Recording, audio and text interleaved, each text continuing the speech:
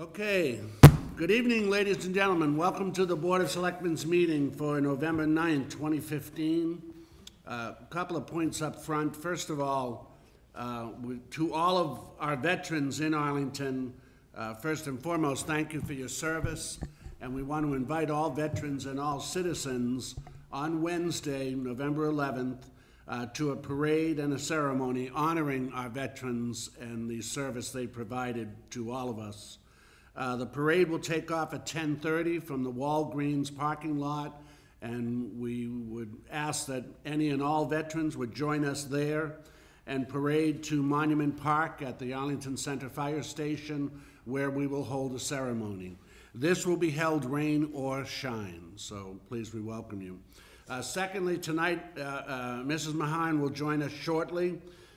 We have a little bit of a split meeting tonight. We'll deal with the first part of the agenda here in the Selectmen's chamber, and then, I don't know, somewhere, I guess around 8, we will move to the Lions hearing room for the discussion on the Mill and Mass traffic lights, and then we will return here to the chamber to close the meeting.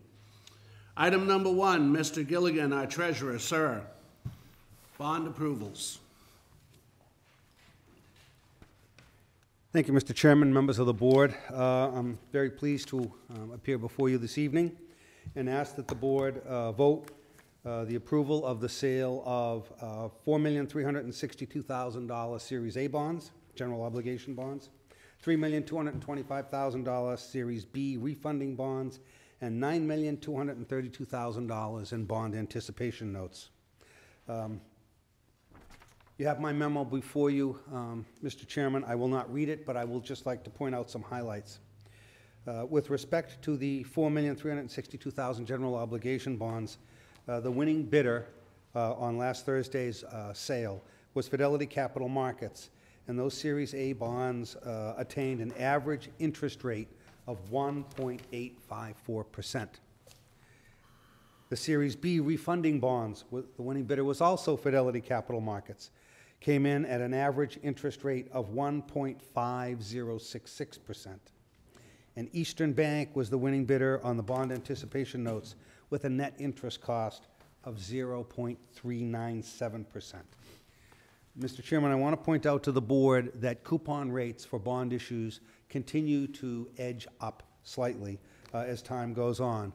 But as I've mentioned to you before, especially at our last meeting, that we were doing our best to look at projections in the market and basically try and come back with the best results possible. I just want to point out the day after the bond sale, the average interest rate was up 0.25%. So we did very well across the board. A contributing factor to the incredibly low interest rates for the bonds was that we received a premium on both Series A and Series B. The premium we received, which is in essence a cash payment creating a discount, was for $554,176.76. The Series B bonds included a premium of $244,307.05. I must point out, Mr. Chairman, that that premium will be deposited in the refunding escrow account that's part of your vote this evening to defease the called bonds. That's the best way to accrue the savings. With respect to the refunding bonds, Mr. Chairman, the actual savings on refunding those previous issues from 2005 and 2006 has realized a savings of $313,116 to the town. Phenomenal results, Mr. Chairman. I also want to point out that, again, for the 11th consecutive time since 2008, Standard & Poor's rated the town or affirmed the town's long-term credit rating as AAA. In addition, the bond anticipation notes were rated as an SP1+, which is also the highest rating attainable on bond anticipation notes. You'll also notice, Mr. Chairman, that in the back of the memo is a rather long vote that the board is asked to take. The vote is a little longer this evening because of the 3 issues, Series A, Series B, and the notes, but also because bond councils across the state are asking that the best practices that cities and towns employ now be included in the votes. So that's why you'll see language in there relating to the escrow account, full disclosure, and things of that nature. And if you have any questions, Mr. Chairman, I'd be more than happy to answer them. Are there questions from the board? Yes, Mr. Curo. Thank you very much. Thank you for your work on this, Mr. Treasurer. My pleasure. I was just curious, you mentioned that the day after we floated this, that rates went up a quarter point. Is it considered that's factoring in already anticipated Fed action? Some have argued that. I don't think so. I think it was just a combination of demand on the marketplace more than anything else. But it is something that is hitting the bond market because the Federal Open Markets Committee is discussing increasing the interest rate come their December meeting. And that's something we all have to take a look at. Great, thank you. So, am I looking at the right thing? Vote to approve the bond sale, Stephen, or there's a different vote? Yes, the actual vote is the last two sheets of the memo. You'll see it says vote of the Board of Selectmen. It includes the payment schedule. It includes the other votes which require an escrow account, full disclosure, and things of that line. Okay, does that have to be read? It does not need to be read. All you have to do is say as voted as it appears in the memo. Okay, so is there a motion then, please? Mr. Dunn? Move we approve the sale of these bonds using the language as specified in the third and fourth page of the treasurer's memo. Second? Second, further discussion? All those in favor, please signify by saying aye. Aye. Those opposed? Thank you, Mr. Gilligan. I thank you, Mr. Chairman, and I thank the board for its time.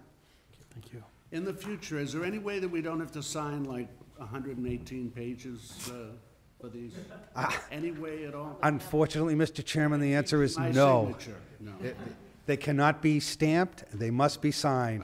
And we all, they're financial instruments, and it's for the benefit of the town. Of course. Thank you, Mr. Chairman. Thanks, Stephen. Mr. Chairman, the Wi-Fi is back on. Just so Okay, let me just make sure I'm,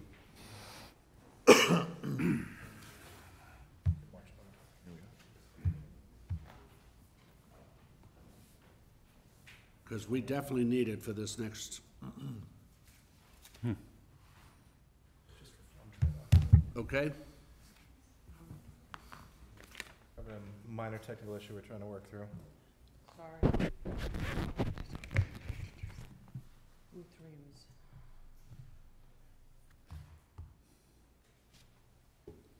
There is quite a report that our comptroller has put together for us, so I know that Mrs. Mahan wants to be able to access that. No, that's all right, Diane. It doesn't work, I'll just sit down. Mr. Chairman? Yes, Why doesn't Ms. Mahan take mine? yep.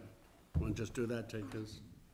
If you can figure out how to minimize that, thank you.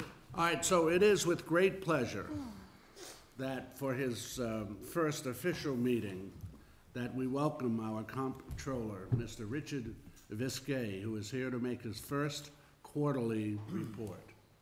Mr. Visquet, welcome, sir. How you doing? Doing well, thank you. Thank you, Loving Mr. this Chairman. town? Have you noticed the superb leadership in this town versus other towns that you've worked in? Yes or no? Yes, emphatically.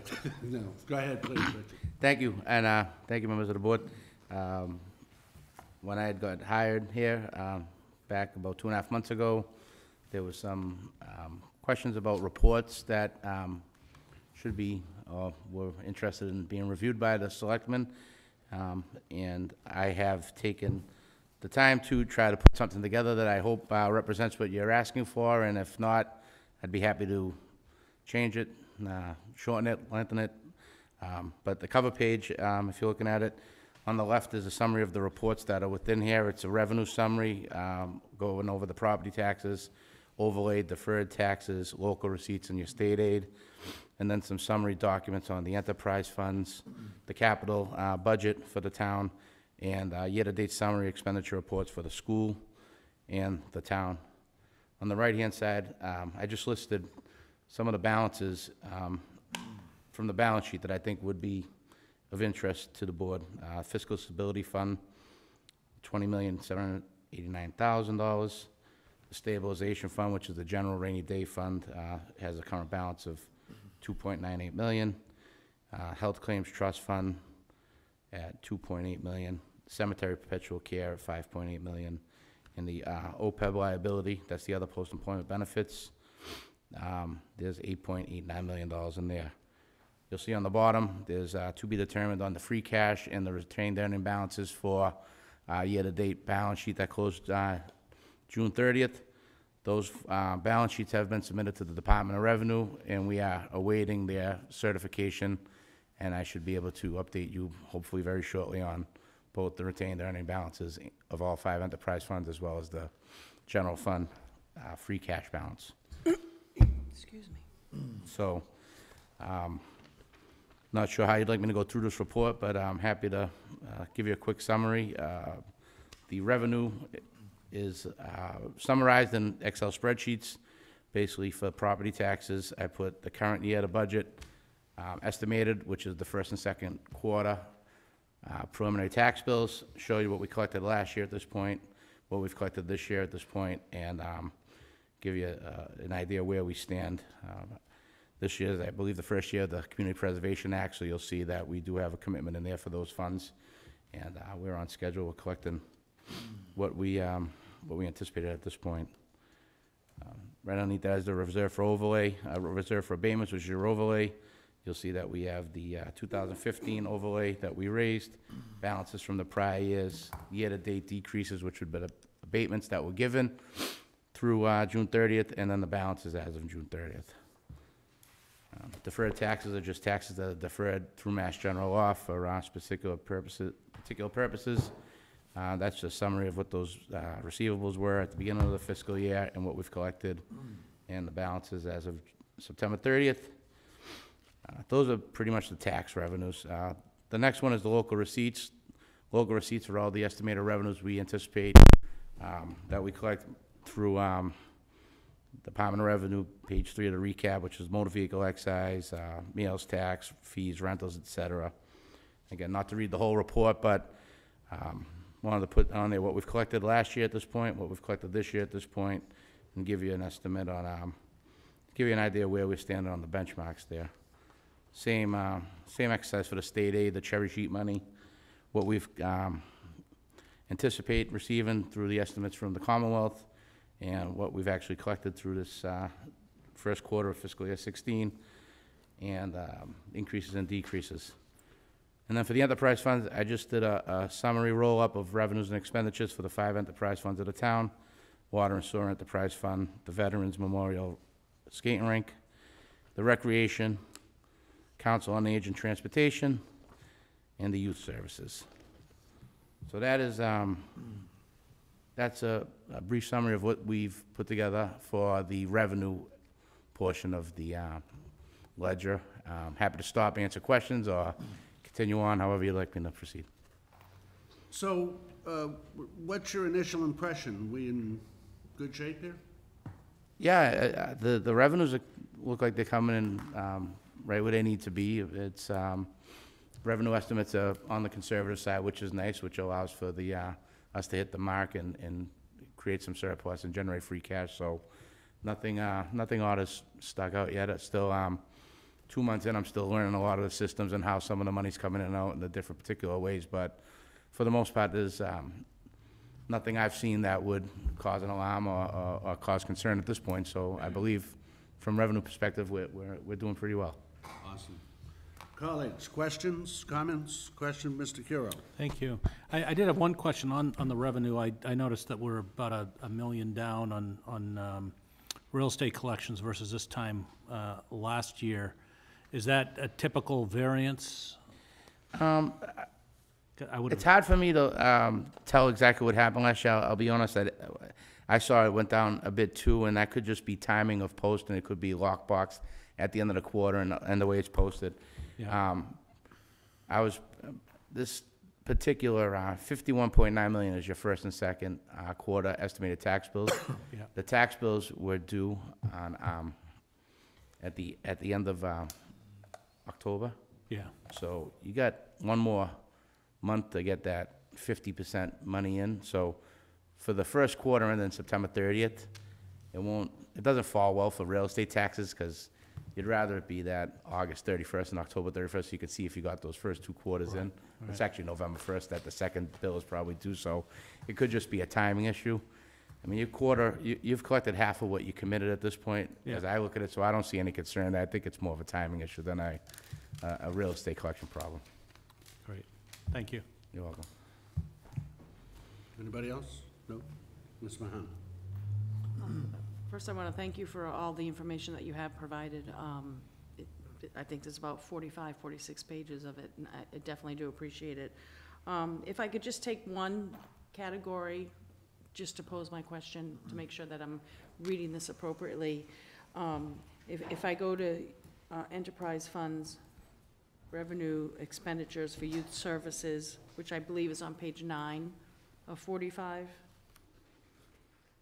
And then if I look at intergovernmental CDBG, it says 17,000, and then it lists 15,455. Am I reading that correctly, that of the 17,000, 15,455 has been spent, or am I reading that incorrectly? And that was on page 9 of 45, under enterprise funds for youth services. That's revenue. Mm-hmm. Oh, that's revenue, so that's not, So it's what we've received. So we've received 15,455 of the anticipated 17,000 for CDBG. for CDBG. And that's usually just a posting, not necessarily money we collect, but it's just an entry we'd make on the comptroller, so, yeah, that's not an expenditure, though, it's revenue, so. Okay, no, I just want to make sure I was reading it correctly, sorry. But I'm now confused, because the top does say revenues, expenditures, summary. So where's the expenditures? Oh, right underneath it, you got your personnel and your expenses. Oh, under, So it says revenue, and it gives you 5 categories, and then right underneath is the expenses. okay, I was testing you. You're correct. All right, thank you. Glad I passed. Sorry. And I know we're asking you to give us stuff 3/4 of the year through, which is really difficult to do. So just 2 more questions that I would just pose as examples. The first one is, and I don't know if you or Mr. Viskey or the town manager could point me towards that. Where would I look in a report like this, and/or is it something, if it isn't in here, and I'm sure it is because you provided so much documentation. I'm going to use an example, the elevator at the high school, unanticipated expenditure, needed to build, I guess, a brand-new piston of like $90,000. Is that somewhere contained in here, or is that something that isn't in here, but we can look? One of the things that I'm interested in the reports that we get is sort of unanticipated expenditures that we have when they occur, how much they are, and where they're coming from, and what gets left out. Is that something that's in, I wouldn't expect it to be, but is that something that's in here? Well, this particular report, it won't be, because we haven't probably received the bill and Received the paid bill it. to November But 16th. the schools, when we get to the report from the schools, I found a summary document that the school CFO actually does for the school committee that I've included in here. It's a roll-up of a report that I had initially wanted to put into this package, but my report was about 85 pages. She added it into 3. I figured the 3 would be better. The short answer is, it won't be in here, but all expenditures of the town are in our reports. Where exactly they would pay that from and how they would get that money, that might be unique to each situation. Now, the schools have a bottom line budget. If they have an emergency repair, they may find the money within their budget, but how they go about offsetting that anticipated repair, I would actually have to probably defer to the town manager on how those particular instances are handled by the school committee. But we do have a reserve fund in the town that handles that. But on the school side, I'm not crystal clear on where that money's coming from for the emergency repair and how they're going to address it. Maybe you have an answer. So if you go to page 43 of Mr. Viskey's document, the final line on page 43 references elevator maintenance and repairs. It says what? I'm sorry. Oh, okay. Elevator maintenance and repairs. It lays out that the FY16 budget for elevator maintenance and repairs is $40,000. However, in the third to last column has a new total estimated expenditures of 120, so with a variance of 80,000. Like any department, we'd ask the school department to make it up within their bottom line at year end. And if they were unable to, the reserve fund is open to both any town or school department to come and make a request to the finance committee. Okay, and then, in terms of, I know on the town side, we're, utilizing the Munis system. Is that, this, if you know, is that the same on the school side in terms of Munis, or are they still doing? For the general ledger, we use Munis school and town. What the schools do, because of the volume of the reports, is they'll sometimes dump it into an Excel spreadsheet and modify it for reporting purposes. But we are using the Munis system for school and town on general ledger. Okay. My ideal situation would be when we can get to that point that everything is Munis totally, just because I think it's the software we've adopted. And then the only other thing I'd sort of put on your to-do list, and I know it's come up at Finance Committee, and I know when I've watched the meetings, the town manager, Mr. Chapdelaine, was there. Individual members of the Finance Committee have talked about sort of really redefining and getting a better handle on special education funds, how they're distributed, how they're allocated, and how they're estimated. Now, that isn't your purview per se, because that is the school side, but just in terms of, I know a few years back, we were talking about consolidated finance committee, et cetera, and a lot of that was to open the door between the town and school side. So I'd be interested in the future, if the opportunity presents itself or avails itself, but it seemed to me that at last year's finance committee meetings, that was discussed, and that would be something that we'd try to get a handle on. And I don't know if I'm encapsulating this correctly, but I just want to give you sort of a heads up that in terms of sort of tracking special education, I think what I was hearing from some members of the finance committee was that we really kind of break that down more, get a better handle on it, as well as sort of allocate it as a separate, I guess, line item or something that we can really keep track of more, along the lines of there has been a trend that money gets allocated for special education. It goes back to general education, which is fine, but it kind of falls in the field of how that's tracked. Am I getting anywhere close to that, Mr. Chapdelaine? So I feel as though the CFO tracks it pretty clearly and brings it to the finance committee and lays out where special education expenditures have been. The discussion is really focused on we allow it within the budgetary plan, within the long-range financial plan, to grow by 7% a year. There have been years where it's exceeded 7%. In recent history, the actual growth in expenditure has been below 7%. So the discussion has revolved around whether or not 7% is the right number. If spending is under 7%, should it go into a reserve fund, and how that should be handled. Okay, so that really wouldn't fall under your umbrella. I mean, in terms of reporting, I think it does fall to the school department. Okay, all right. So whatever we can foster in terms of working cooperatively on the school side. And I know you're definitely capable of doing that just by evidence of what you've produced. And I do want to thank the chairman, who I know met with Mr. Viskey and brought forth my colleagues and myself's interest in terms of a reporting vehicle to us, and any and all information that we can all get. I think we definitely do appreciate that, because You're very more welcome. is more. I definitely do. Not a problem at all. Happy to try to follow up on any particular questions. The special education certainly is on a macro level. I can give you budget to actual numbers, but you know, some of the inner details of that would probably defer to the CFO in the school itself, but I can certainly do some research on it. Okay, and once you've got your feet wet, which you already have, and you're firmly planted down there at the comptroller, I'd certainly, along with my colleagues, appreciate, which is something we talked about during the interview process, getting 15, 30 minutes of your time in your office at your convenience, just to kind of pick your brain, and then you tell me what I should be asking for and shouldn't. I definitely appreciate Anytime. that. That's what I'm here to do. Thank you. Thank you, Mr. Chairman. Thank you. Sure. So, just to continue on, one of the items I thought you'd find interesting is a summary of all the capital appropriations that have been done since, I think it goes back to 2003, and the report before you is the appropriations that have been made, the carry forwards from each fiscal year, which would be represented in the transfers, adjustments, and then give you a year-to-date, what we've expended, what we've encumbered, and the available balances. So that's about a 4 or 5 page report that goes back and gives you detail on every single appropriation for capital and where they stand.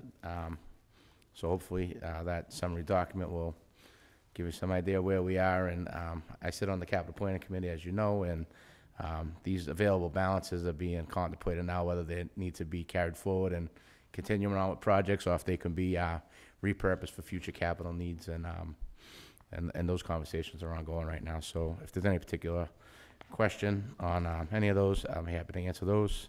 Don't know if I can do it off the top of my head, but certainly would follow up with you on that. And then the last part is basically, for the town side, I printed out right from the Munis Ledger a year-to-date budget report that summarizes expenses and salaries. Again, trying to keep it as brief as possible. I didn't give every particular line item for each particular department, but the summary, as I believe it's voted by town meeting, so it represents what's been voted, any revisions, transfers, adjustments, what's been expended, what's been encumbered in the available budgets, and the percentage of how that's been expended. So that's the Munis report, and then the last 3 pages are the school expenditure report that's been rolled up into a summary document. Kind of put both of those in there so you can get a feel for if you like the summary on the spreadsheet better, we can modify. If you like to see it out of Munis with the fancy title on the top and everything, we can do that as well. And again, these reports are what I believe would be of interest to the board, but happy to give you more, give you less, and work with you on delivering these goods every quarter. Thank you. Yes, Mr. Dunn. A couple items. First, thank you very much. Really enjoyed it. This is definitely the type of thing that I've been looking for, that I was hoping to get, and I'm really excited to see it. So thank you.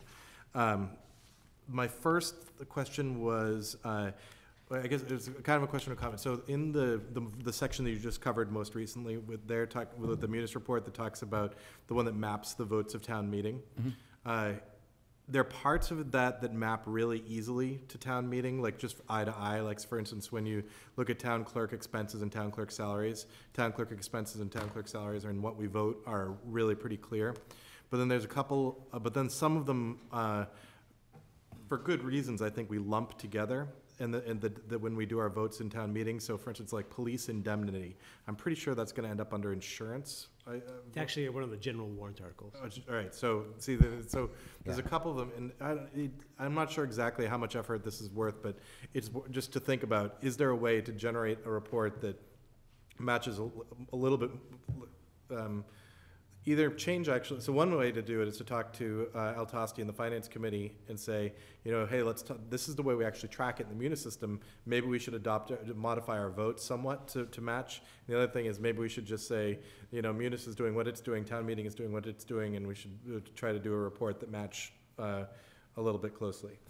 I say this loving what I have right now. I'm just trying to, you know, make it a little bit better. The Munis reports can be, there's a crystal report module that'll allow you to manipulate the data into formats that you'd prefer. So that's certainly something that could be done. It's, you know, it may take a little bit of an effort or I'm sorting the data, but it's nothing that we couldn't accomplish. Yeah. Okay, that's good. My second thought is that, so we do some really things that I'm really proud of in terms of putting data online, in terms of including the visual budget project. Have you seen, you've seen the Arlington yes. visual budget? Okay, good. Of course you have. And the open checkbook. And so I really like that those two things, and I would love it if this report were I mean, because it's being here in this open meeting, that means it's on the town website under the Board of Selectmen, but I think you could also put it up under second, like a different section, and just have like, or, you know, like this is essentially not just a report to the Board of Selectmen, but a report to the community. And you could put it and foster it as that, and it could be one of our tools of transparent government. And I think, so thinking about ways to making it available and accessible and understandable to, general reader. I know what some of these things mean, so, yeah. Oh, yeah, I'm looking at the website for the comptroller. Yep. There is,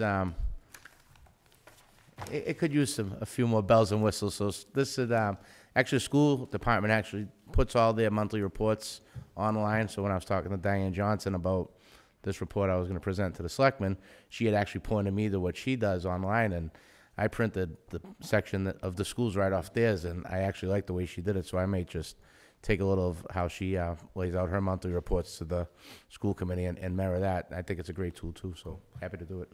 Thank you very much. Sure. Okay, are we all set?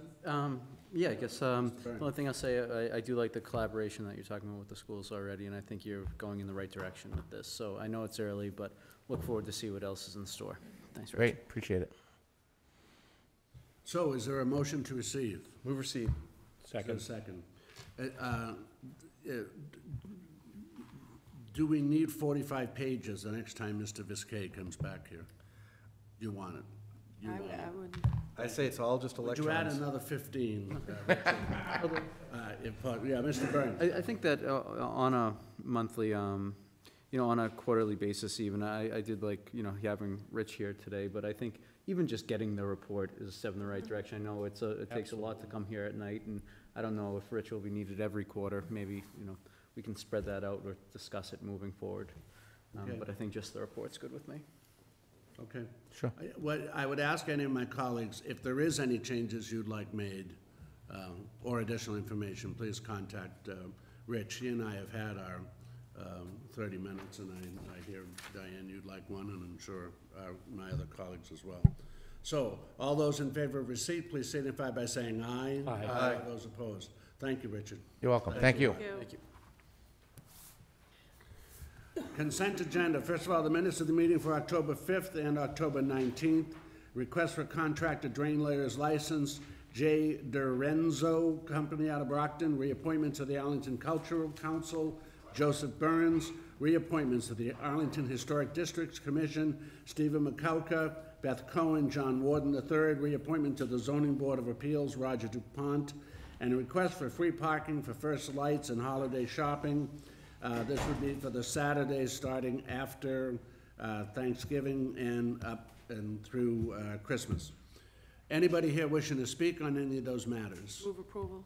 Move approval. Is there a second? Second. Second. All those in favor, please signify by saying aye. Aye. All those opposed. These are now appointments, and we ask the appointees to be here to the Arlington Cultural Council, Lauren Richmond. Lauren, please come forward. We have to grill you, Lauren.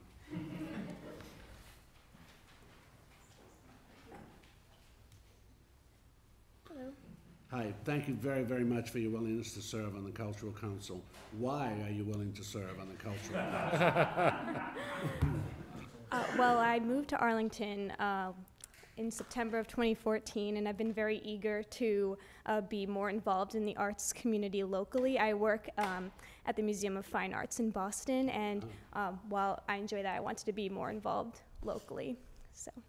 Okay, great, thank you. Comments, questions from the board? Move approval? Move approval, is there a second? Second. Second.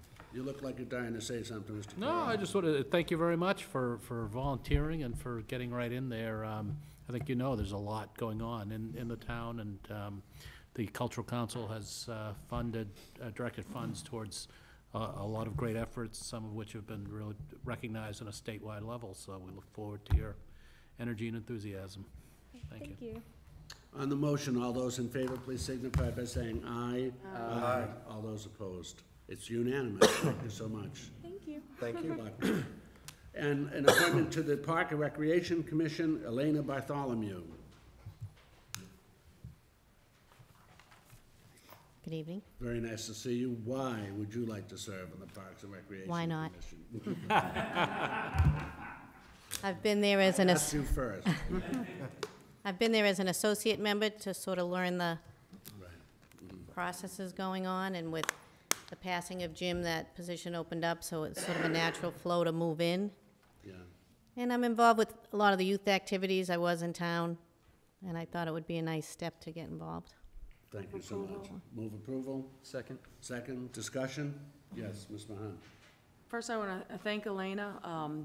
I know when I first got involved in Arlington up at Brackett School and got roped into PTO, sort of roped with, went along with Elena, That's the start of it. which was sort of my first experience, and I know from firsthand, working with you on the PTO efforts that we have, as well as I know that you and your family has long been invested in youth activities, sports activities, and other youth offerings. I do like the system that Mr. Conley and the town manager have set up with sort of associate members, if I'm going to say it correctly, and I know Mrs. Bartholomew Elena has served in that. And I do know that Jim Robillard spoke very highly of you in terms of, you know, your service as an associate member, and I know you'll fill his shoes well. And I really want to thank you for stepping up to this, first as being an associate member, because it's really sort of a unique position that, well, from what my understanding is, you don't necessarily get to do the ultimate vote, but the associate members are really active and involved with discussions of current issues before Park and Rec Commission, so it's not like you're kind of jumping in there and trying to learn and get your feet wet. It's a great model for committees, for It's somebody as opposed to just jumping in and trying to figure out how it works. And it's great, you can comment on everything, and I just don't get it. Right. But not vote yet, right? No, not vote, yeah. No, but, and I know from Now it your, won't be as much fun. exactly, your experience as associate member, you certainly have participated, and I believe there's one other position that is an associate member. Yes, there's two of Both us. positions are very active, so. Yeah, very good. I'm glad you're making the foray into, you're basically going to be doing the same thing but voting now. Yeah, And I look forward to working with you on the Park All right, and Rec thank you. Commission. look forward to it. Who, Mr. Dunn? Yeah, I definitely want to thank you as well. I wanted to note in particular that you're stepping in, as you know, but not everyone else does. This is one of there's a scarce resource, which is our playing fields and so on and so forth, and you are trying to make hard decisions about how to allocate that scarce resource, and that involves taking some kind words and also some people who get a little bit upset when they don't get what they want. And so this is a difficult volunteer position because of that. And I really wanted to acknowledge that and acknowledge the patience and that takes, and thank you for it. Thank you. I think it'll be interesting with the whole CPA piece coming into it now, too. So I might be coming in at a real funky spot, but we'll I agree. see how that goes. Looking forward to it. Thank you. All right, thank you. All those in favor, please signify by saying aye. Aye. Those opposed. Thank you very much. Citizens Open Forum. Anybody signed up in Citizens Open Forum? Mary Ann? Yes, Anybody signed up? Gordon. Howard Jameson. I was going to do that kind of thing earlier. Where it's Gordon Jameson. Longest speaker at Selectmen's meeting this evening. Who is Howard Jameson? Howard. Gordon. Howard. Gordon. Remedial, It's been so long since you've been here, I forgot, changed your Gordon. name. well, we can change that. How may we assist you, sir? Yes, Mr. Greeley. I'm here to just give a quick update on recycling, but particularly comment on Community Collection Day, which is this Saturday from 9 to 1 at the DPW yard on Grove Street. As the board knows, Arlington has done a great job, collaboration between the committee, the DPW, and the residents in reducing the amount of trash we send to the incinerator in North Andover by over 30% in the last 10 to 12 years, saving us over $2 million over that period of time. So thank you out there to the audience and to the board and to the DPW. We've made great strides in reducing our waste by weekly recycling, a variety of new things. We have all these textile bins in town, books and things that people can drop stuff off, and the new monthly recycling center that people can learn about more at the website. And we get to the point of the matter here, which is the semi-annual community collection days, which I think this is the 10th fall we've had that going on. For information, people are best to go to the website If you go to the website on your little devices, you'll see that right on the front page, the first picture that shows up is about the Community Collection Day. People can go to the link there and find out that, yes, it is Saturday, November 14th from 9 to 1. As I always say, don't come early, don't come late. If you click to that link, you'll see that there's a couple things beyond the 9 to 1 and the location. People must remember that on that day, during the period of the event, Grove Street is one way in a northbound direction, so you need to loop around and come in from the Mass Ave side. If you come in from the other end, at Summer Street is closed.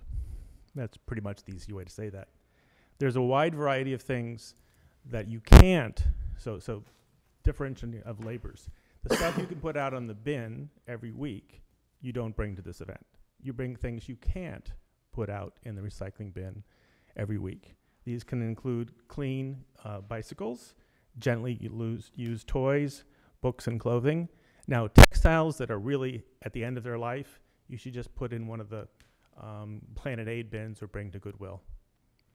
Those will just be work for our staff and volunteers to take care of, and there's going to be 600 cars in 4 hours, so imagine how much stuff is there. Medical sharps only. Drugs go to the public safety department. People love the paper shredding of private documents. We do ask for a donation to the food pantry. So again, as I've discussed to the board in the past, this is a great event because it's fun. The DPW staff, I think, really has a good time. And we do good while we're doing good, because a lot of these things end up being resale. And there's a whole long list. Sneakers, rigid plastic, foam, scrap metal, rechargeable alkaline batteries go in the regular trash. Redeemable bottles go to the Save Club. Electronics, there's a charge for that. You can get those big sucker televisions picked up at your door on that Saturday by the DPW, but you need to get your request in by Thursday. No appliances. So go to the website, folks. Find the information. Community Collection Day, Saturday, November 14th, 9 to 1. Again, don't come early, don't come late, and enter from the Mass Ave side. Any questions from the board? Questions? No. Thank you. Thank you. Gordon. See you guys on Saturday. All right, buddy, thanks. Anybody else under Citizens Open Forum? No. Item 11 for approval, handicap parking sign at 12 Lockland Avenue. Linda Papazian, if I'm saying that correct? Is she here? No? She was coming. Okay, So so, check in the other room? No? Okay. no, I think we'll leave it for now. Okay. Motion to table, So moved. second. Second. All those in favor, please signify by saying aye. Aye. Aye. Item 12 for approval, letter to the governor on the Green Line extension. Howard Muse, Chair of the Transportation Advisory Committee. Thank you, Mr. Chairman, members of the board. As you may have heard through the news and media and so forth, the proposed or the estimated cost of the Green Line extension through Somerville and Medford has experienced a rather large increase in the cost estimate. Originally, it was about $1.9 billion. And now, based on some recent bids that came in, it's on the order of up to $2.9 billion, or anywhere from about $700 million to $1 billion more than originally anticipated. And as a result, there's been a lot of discussion about what would be the fate of the Green Line extension, including the possibility that the project would be halted. And then there are also several items being considered as ways to save money on it.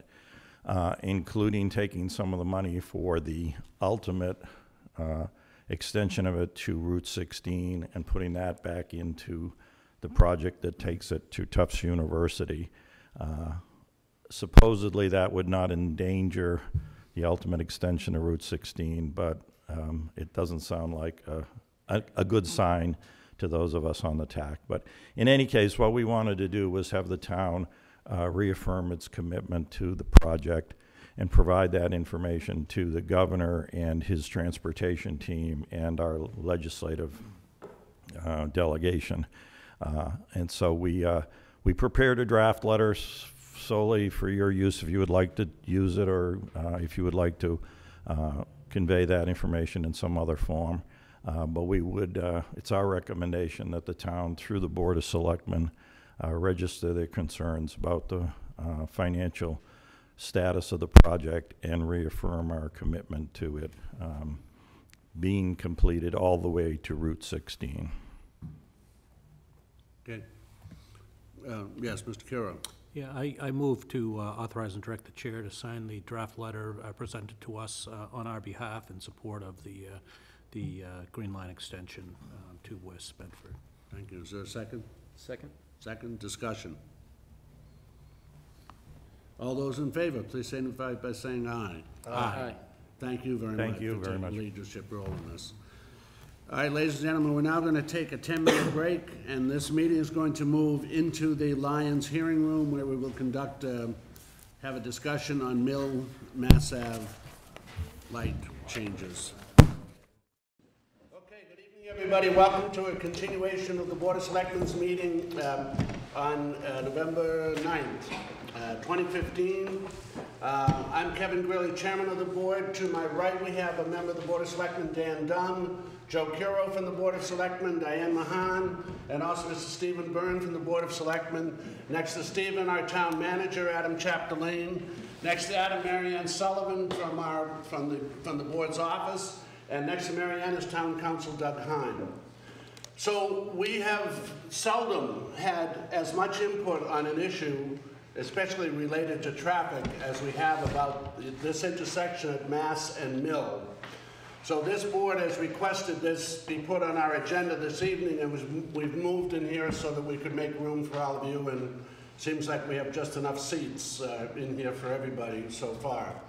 So what this board, based on the number of phone calls, emails, conversations we've had, we have asked for this to be put on the agenda, and we have asked Mr. Chapdelaine, our town manager, and his team, and the representatives from TAC, who we first met with on this issue about 2 years ago, also our Director of Public Works, Michael Rademacher, to be here tonight. And so we're going to first ask that we're going to ask a series of 5 questions we'd like to have them answer. Then we will take public input. After the public input, it'll come back to the Board of Selectmen, and we'll see whether any of the members of the Board of Selectmen would like to make any changes to the traffic rules and order. So to that end, and please, my colleagues, if this isn't an accurate reflection, please correct me. So first, what we'd like to ask is, what has been done? What are the changes that have been made here at Mass and Mill? Why have those changes been made? What has been our experience so far? What about the concerns about safety, certainly traffic and pedestrian safety there, and also issues related to handicapped individuals crossing at that intersection? So let me hand it from here to Adam Chapdelaine. He'll take it over from here. Adam. All right, thank you, Mr. Chairman. Just so everybody's aware, including the members of TAG, I don't think we have amplification, so we'll all have to speak up during this discussion as best possible. Mr. Chair, there's not much more I would add other than echoing. This has certainly been an item on which I know I have received, I know the board has received, my office and the board's office have received a great deal of feedback and concern raised in regards to the matter. That said, I think the questions that the chairman has laid out will give the Transportation Advisory Committee and also Public Works an opportunity to explain what has happened, the reasons behind why the changes were made, and then also try to address some of the concerns that were brought forth. So with that, Mr. Chairman, if it's okay with you, I'd ask Jeff Max Tudis, Chair of TAC, to begin answering some of those questions. Sorry, right in front. Oh, well, you've got to come up to here, though, Jeff. Yeah. He likes his seat. Can you blame him? So the microphones are for the millions watching at home, so that's why in a moment when we ask for public input, we're going to ask you to line up behind that microphone. But Jeff Max Tudis first. Okay, thank you, Mr. Chairman, Board of Selectmen. With me tonight is Jason Sobel, who's a professional traffic engineer who consulted on this job, both to TAC and to DPW on the design of this intersection. Howard Muse is also here. So I'll go through the questions as stated, and you can interrupt me at any time for any questions, and I'll give responses to the best of my knowledge. So what changes have been made to the intersection? So this goes back a couple years, mitigation money based on CVS project for this intersection. The traffic controller, which was quite old at the time, was replaced. So there's a new traffic controller as part of this project out there. There's new pedestrian countdown signals and audible signals also at the intersection. There is a new left turn beacon for eastbound Mass Avenue at the intersection. There are new lane designations on Mill and Jason Street to designate the operations of those lanes. Let's see, the width of Jason Street approach was slightly modified. That island was narrowed slightly to try to create a two-lane vehicle approach to that intersection. And I think those are the changes that have been implemented so far. So I want to say that the change in this, of course, the signal timings and phasing were changed to allow split the Jason and Mill Street approaches. Previously, they were running at the same time, which led to a high accident rate at those locations, higher than the average Mass DOT district and statewide crash rates. And there was previously pedestrian phase, and was changed to a concurrent phase where pedestrians are operating or crossing concurrently with the traffic. What's with that is a lead pedestrian phase, a lead pedestrian interval, so pedestrians get about a 4-second advance crossing the intersection before traffic moves with them concurrently. So initially, a couple items. The incorrect timings were installed initially at the intersection, so it was not working correctly initially at that intersection. I understand those have since been corrected, so the times as designed are in there. Also, the pedestrian phases are coming on automatically. Each phase, it's not supposed to operate that way. It's supposed to operate on a push button when pedestrians are there pushing the button. So it's not operating that way, which is making it less efficient for traffic. We understand that some of the pedestrian buttons are broken and have to be repaired, so they can't operate as intended or designed until those buttons are fixed at that intersection. So right now it's operating every phase. If it didn't come up every phase, there would be some additional green time, which would make the traffic a little more efficient than it is today. So it's not operating exactly as it was intended. Can I ask just one question on the subject you just touched on? If you know, you indicated that because of traffic accidents before Mill Street and Jason Street both went at the same time. Right. You indicated now that they're staggered because of the number of traffic accidents. Do you know what number you're referencing? Because I'm trying to think of that occasion. Yeah, between 2009 and June 2012, I think a 3.5-year period, I think there were 27 accidents reported. Mm-hmm. Do you know the nature of them, fender bender versus? There's was a combination. I think they're mostly angle accidents because of the right-of-way is unclear when they run together because the intersection's offset. Mm-hmm. So it's not clear when someone's turning or driving through, so there was a lot of angle collisions there. Mm-hmm. There's some rear-end collisions also. In the island on Jason Street, just when I've gone down it, it's very rare that there actually are two lanes coming down Jason Street, crossing over Mass Ave to Mill.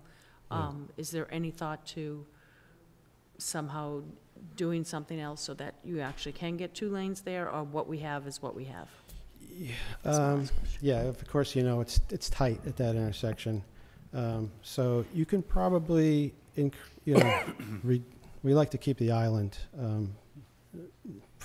to separate traffic. But if you could reduce the island, you can get probably a few more cars, but you can't extend it back very far onto Jason Street.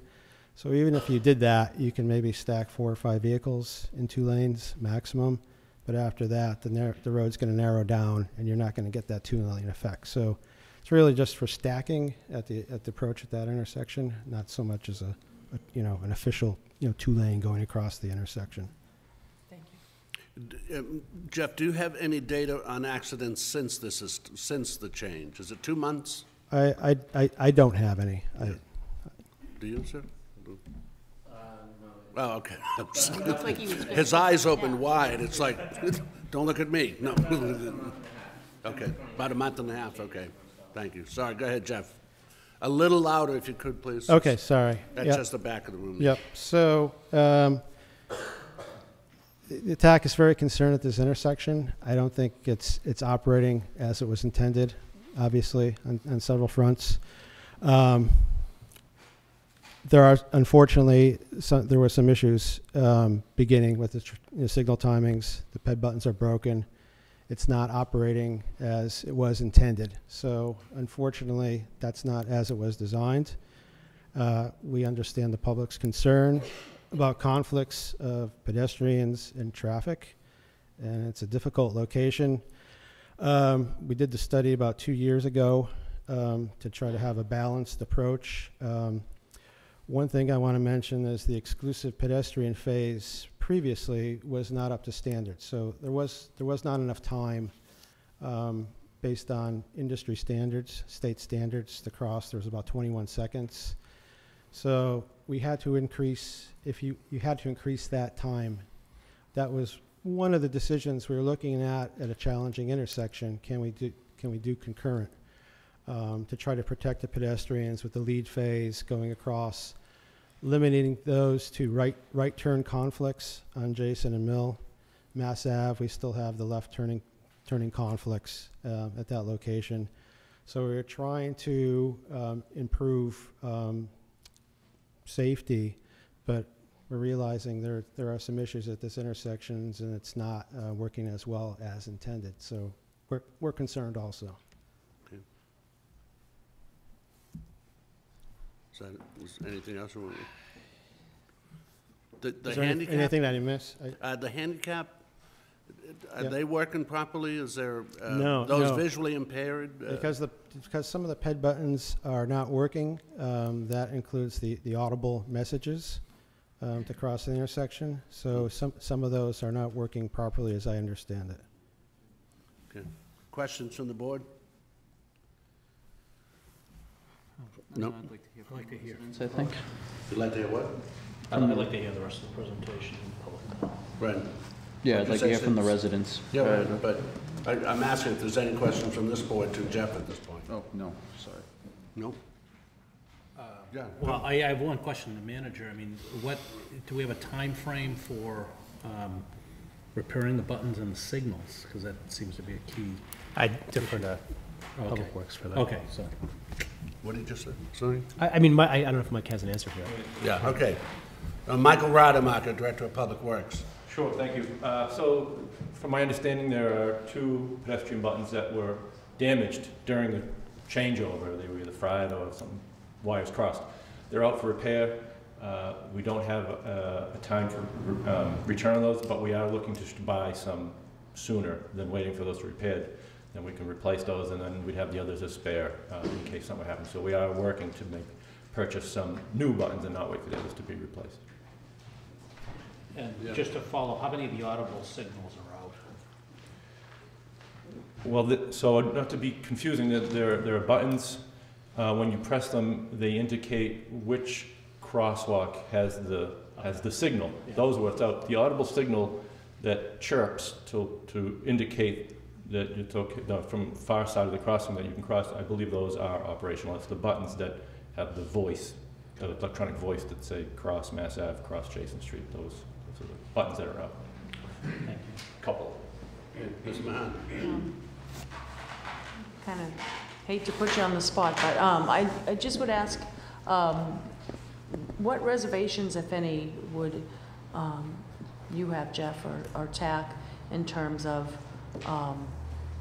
restoring the original traffic pedestrian pattern in terms of pedestrians when they cross, there are no cars that they have to sort of battle with, and/or why did we install this here? Are we planning on doing it anywhere in the future, which I hope we're not. So what I would like to know is if for some reason I made a motion that, you know, hearing from a lot of the community down there, especially being at the high school a lot, that in concert with all the other traffic signals in Arlington, we do not have pedestrians crossing at the same time that traffic is turning. What would be? Right. I think there's a couple locations in town, but more minor locations like the Concord Turnpike. There might be another one, but not on Mass Ave, of course. But in terms of this location, say I made a motion that we revert back to, originally my idea was that we do the lane markings so that, you know, we have a straight and a left and we have a straight and a right. Right. Not that we have a 3 to 5 second delay, pedestrian crossing, and then traffic turning. So say I made a motion to restore it, that it goes back to, in concert with all the other signals on Mass Ave, that pedestrians don't have to sort of encounter vehicles and vice versa. Would you be totally and/or TAC averse? No, I mean, we're in favor of whatever the safest operation is. So if people are avoiding that intersection and it's not working for them, then, Okay. you know, of course we would support that. The difference would be if we go back to the previous operation, so the exclusive ped phase will be a little bit longer than it was before. I think it was 21 seconds, so we go up to 27. So the delays in queuing would be a little bit worse for the intersection as a whole. But the pedestrian safety would be more protected. Thank you very much. Appreciate it. Yes, Mr. Carroll. Thank you, I'm sorry, that just came to mind. Did I think jump that, ahead of you? no, you didn't, no, you didn't, no, you actually sparked another question. I think that what Ms. Mahan has put forward was what TAC originally put forward as Bill 3, which had all of the modifications that have happened now, but maintained the separate phase, the exclusive pedestrian phase.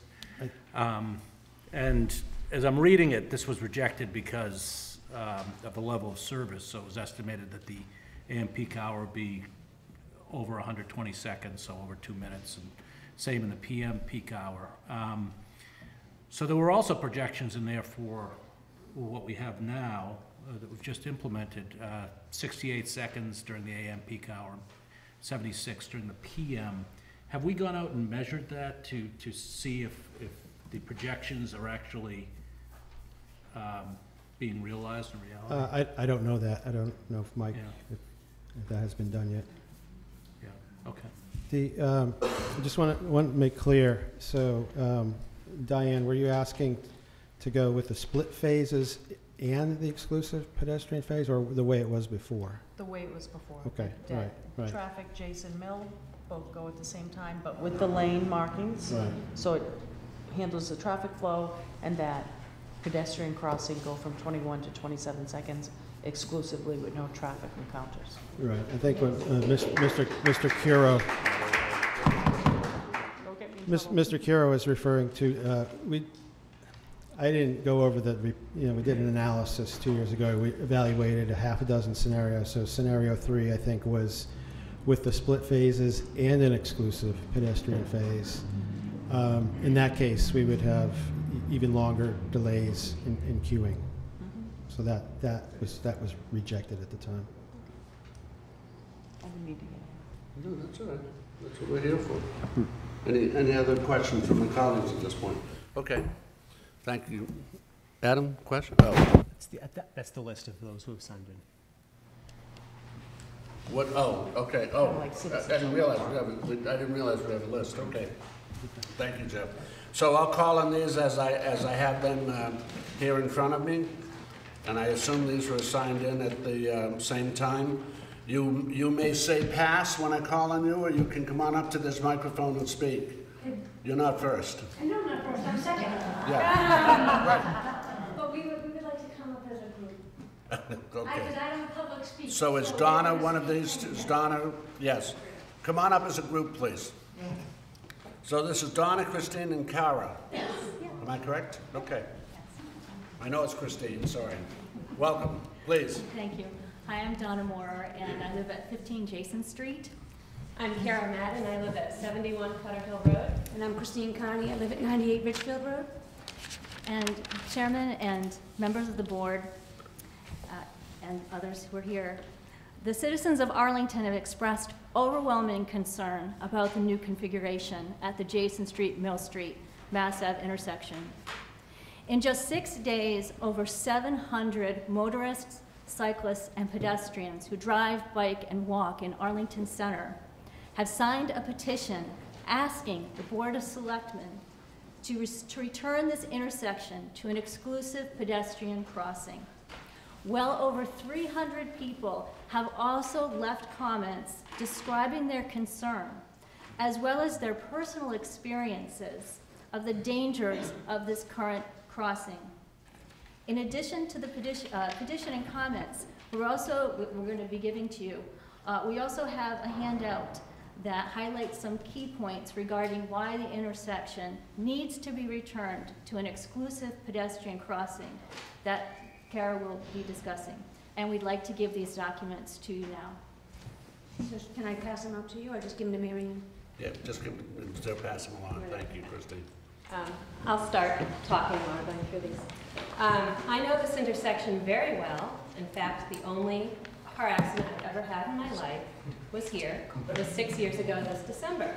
I actually never saw the car hit that day. It was the classic turning left off of Mill Street. The police officer had to tell me what happened, and we both left in ambulances. If I had hit a pedestrian that day, rather than another car, I have no doubt I would have killed that person. I hope by taking action, you can keep my personal fear from becoming our community's reality. Please restore exclusive pedestrian crossing at this intersection. This is an urgent situation. I'm not trying to be dramatic. I really feel very strongly about this. On behalf of our group that created the petition, we'd like to share our following concerns. One is that the changes that you approved in May 2013 don't match the actual changes we're seeing here. The 2013 vote didn't include allowing vehicles to make left turns from Mass Ave into crossing pedestrians, nor did it mention that pedestrians would be crossing Mass Ave east and west sides at different times. This has added an extra level of chaos to this intersection that isn't needed, and we're concerned about how those changes were made after the fact. Our second concern is that the changes put in place don't meet the criteria for concurrent crossing that was recommended by the Boston Metropolitan Regional Planning Organization in 2015. The type of crossing we're seeing in place now is only recommended for intersections with a low number of conflicting vehicle turns. Simple intersections with good sight distances, intersections with a low number of pedestrians needing special protection, and they go on to elaborate. That means older pedestrians, students, very young children, and those with disabilities, as well as intersections that see low to moderate pedestrian volumes. The research we've done as a group indicates that this intersection does not qualify for concurrent crossing.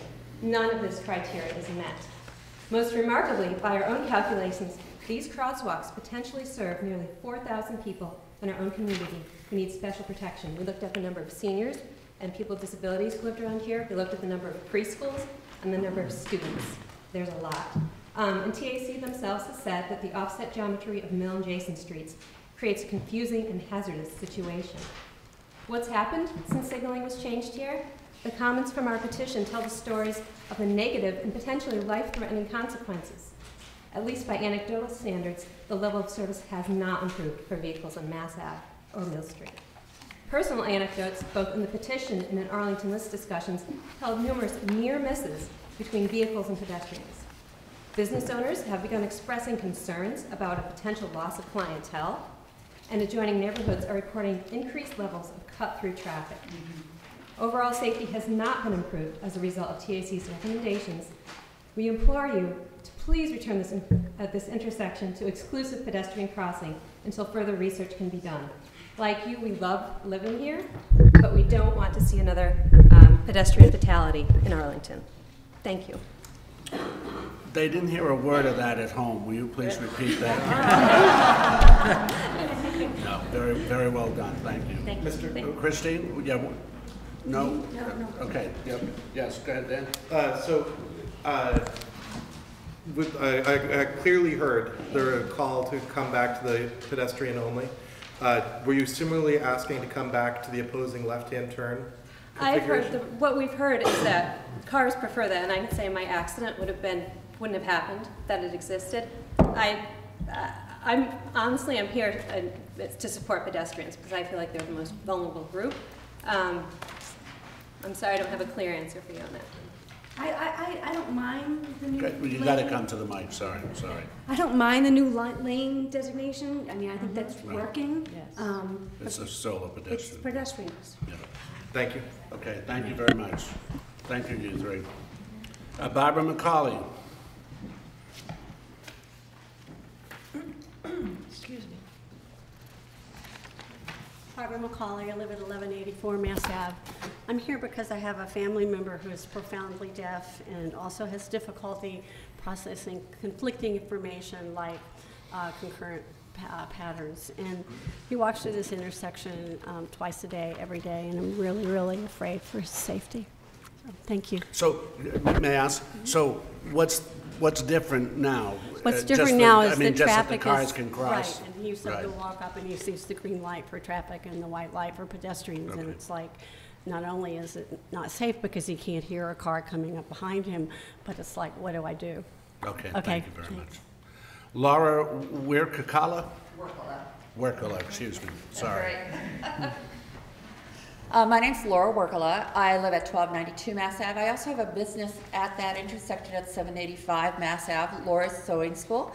It's right on that building, the Fabric Corner building.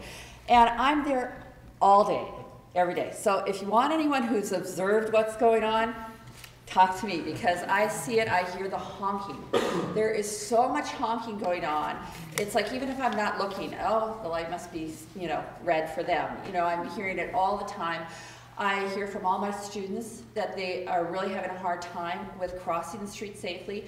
They're often carrying or pulling sewing machines with them, fabric, lots of things, and they have drivers not only honking but giving them rude gestures.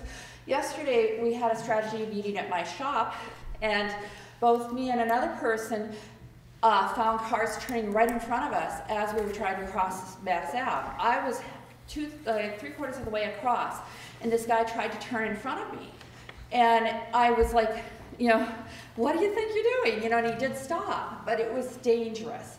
And I would like to see that changed, because it's just gonna happen that someone's gonna get hurt terribly. Another thing is that I don't think anyone's really touched on this evening, but I think it was a mistake to change the left turn signal for the eastbound Mass Ave traffic. Before, what would happen, the left turn signal was before the oncoming traffic could turn. So the left turn people got out of the way. That meant both lanes could go straight. I have found, because I drive there and I'm a pedestrian, that often it gets backed way up because people who want to turn left are stuck in that lane. And then they're also trying to cut in front of oncoming traffic, which also means that they might be trying to cut and then not notice that there are pedestrians in the crosswalk. It's a much worse situation. A lot of people, I talked to other business owners in my block.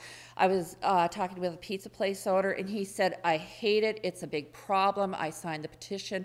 The guy who has the dress shop, the tailoring shop, he said he was in an accident 2 days ago, totaled his car at that intersection. So even though you don't have any data yet on accidents, he said it was because of the turning and some other things. He implied it was because of the changes in the intersection. So I really urge you to consider going back to the way it was, because it was working much better. The other thing is that in the lane designations, when you're coming down Jason Street, you can go straight or left in the left-hand lane, and it's a right turn lane. One of the problems coming up Mill Street is that straight and right turn are in the same lane and left turn is the other lane. If you're going to have the Jason Street and the Mill Street traffic go at separate times, it makes more sense to put the left and straight in the left-hand lane if you have to do designations like that, like Jason Street is right now, because everyone gets stuck behind the right-hand people. But of course, that shouldn't be a problem because we hope that you're going to change it back to pedestrian only.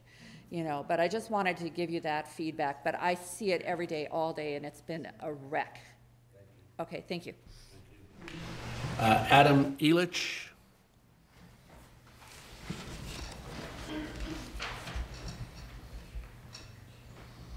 Hi, I'm Adam Ehrlich, 741A, Mass Ave. That's okay.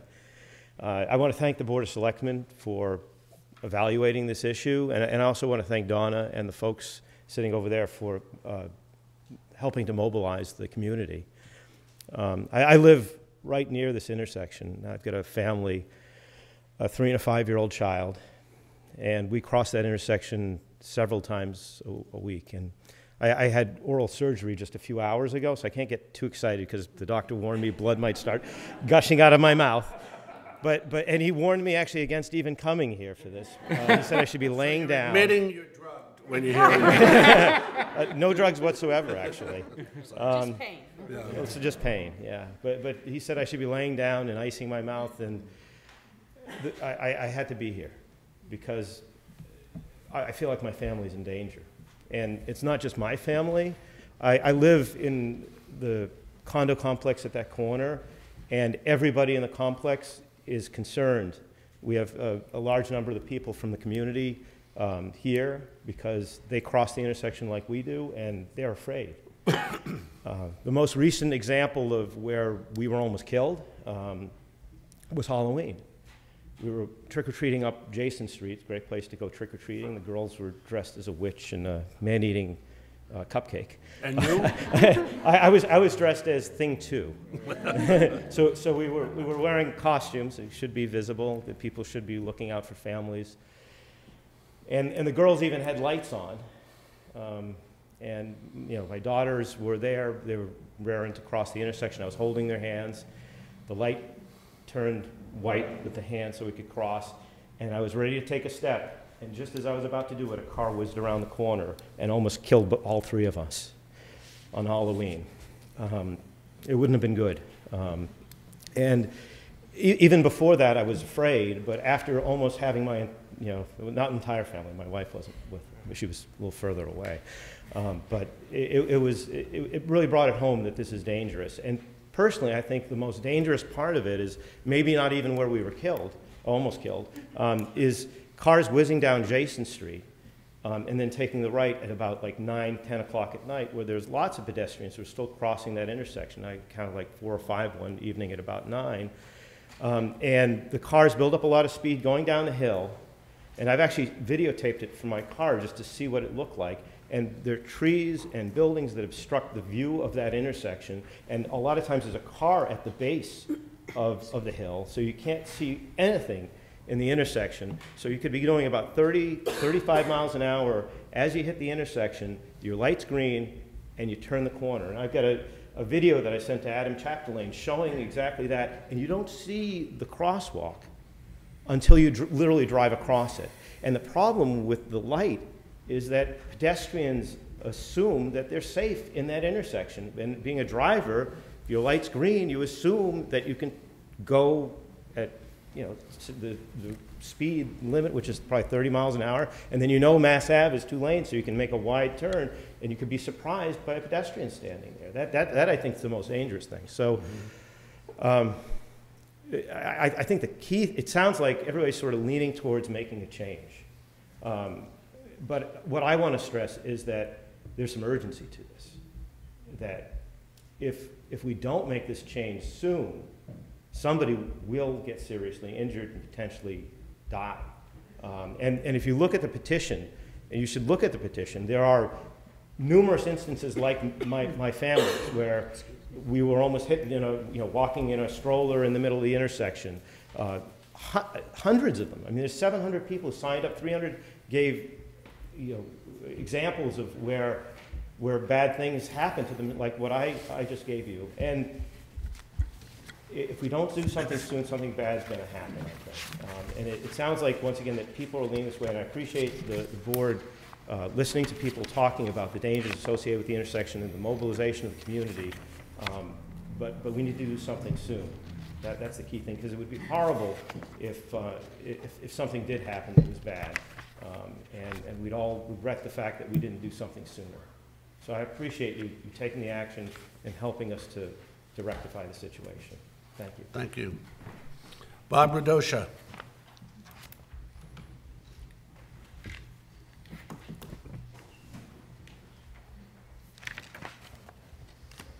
Bob Radosha, Columbia Road, at the other end, but I'm down here a lot. As you may recall, back in May of 2012, I came before the board requesting some changes at the intersection in terms of giving Mill Street its own signal and Jason Street its own, because during the commuting hours, 4 cars would make a left turn off of Mill Street, the other 10 remained. And it's done in many places, we know that. But I was assuming that we would perhaps do it a little differently with its own pedestrian signal, and that the loops, underground loops, would control the cycle time. In other words, if you go out there now and you miss the light going north or west on Mass Ave, whatever it is, you'll wait 3 minutes and 20 seconds for the next one. And you'll sit there and say, what's happening here? Because there's no one on Mill Street, but you have to wait for that whole signal. Nobody's on Jason Street, goes next, you wait the whole signal. They stack up on Mass Ave. I've come out of here at 9 o'clock at night and couldn't get to take a left out of the back, Academy Street, and we get down around the other way. Now, what we have is not that. And the root of the problem is really linking the pedestrian light to the traffic light. And often what you see, and it's been pointed out here, coming down Jason Street, what you'll see is it's a tight one. You can't really get 2 lanes in there. But if there's somebody crossing, the person that wants to turn right has to stop, and as a result, no one goes through until the pedestrian is cleared. And so if there was a separate pedestrian light, they would all clear, everybody would clear. And like I say, you wouldn't have to sit there 30, 40, 50 seconds at times when there's no one on the other streets. The cycle would just nobody there, go to the next cycle, go to the next cycle. That's the basic problem. And as I said, the full cycle is 3 minutes and 15 seconds. From the time you get the go on Mass Ave till you get the next go on Mass Ave. Arlington Center is 1 minute and 50 seconds. Did you actually time this, Bob? Yes, I did. Okay. I did too, and it wasn't 3 minutes, but go ahead. I got 3 minutes, and I did it 3 times. Once was 3:18, once was okay, go ahead. 3:10, but it's over 3 minutes. All right, depending go, on go. the time, I think they might do some different things during different parts of the day, but this is during the commuting point. And down the center, like I say. So this is almost not twice as much, but much for a busy intersection. And I think we need some better lighting down there so that people can see what's going on there. 5:30 at night, it is ugly. Believe me, I stand on the corner and I watch it. And, you know, people are trying to cross and the lights aren't clear. Get the pedestrian light on its own. Don't worry about the timing, because if there's nobody there, you'll go on to the next cycle quickly. Nobody's going to be stacked up. And what it's caused also is people going off to the side streets now because they're stacked up on Mass Ave, waiting for nobody to go on the others. And they're coming up Academy Street. I followed 6 cars up there the other day just to see where they were going. And they went up over to Irvine, Ravine, I think it was, and then on to Jason, and then out to Route 2. So they're not waiting there. They don't want to wait down at the center, so they'll come up here to do it. And the same thing coming down the other way. The other morning, it was backed up to the high school, and people were turning off onto Bartlett Ave to go up, to loop around, somehow get around whatever they're getting around. So I'm all for letting the underground detectors determine when the lights should come on and off, and give the pedestrians their own separate signal with better lighting. Okay? Thank you. Amanda Calabro. Was that a pass? May God bless you. No, really, we are. We're all hearing the same arguments again and again. Thank you, and that's important. And anybody who signed up, you're more than welcome to speak. Hossam Ali? Yes.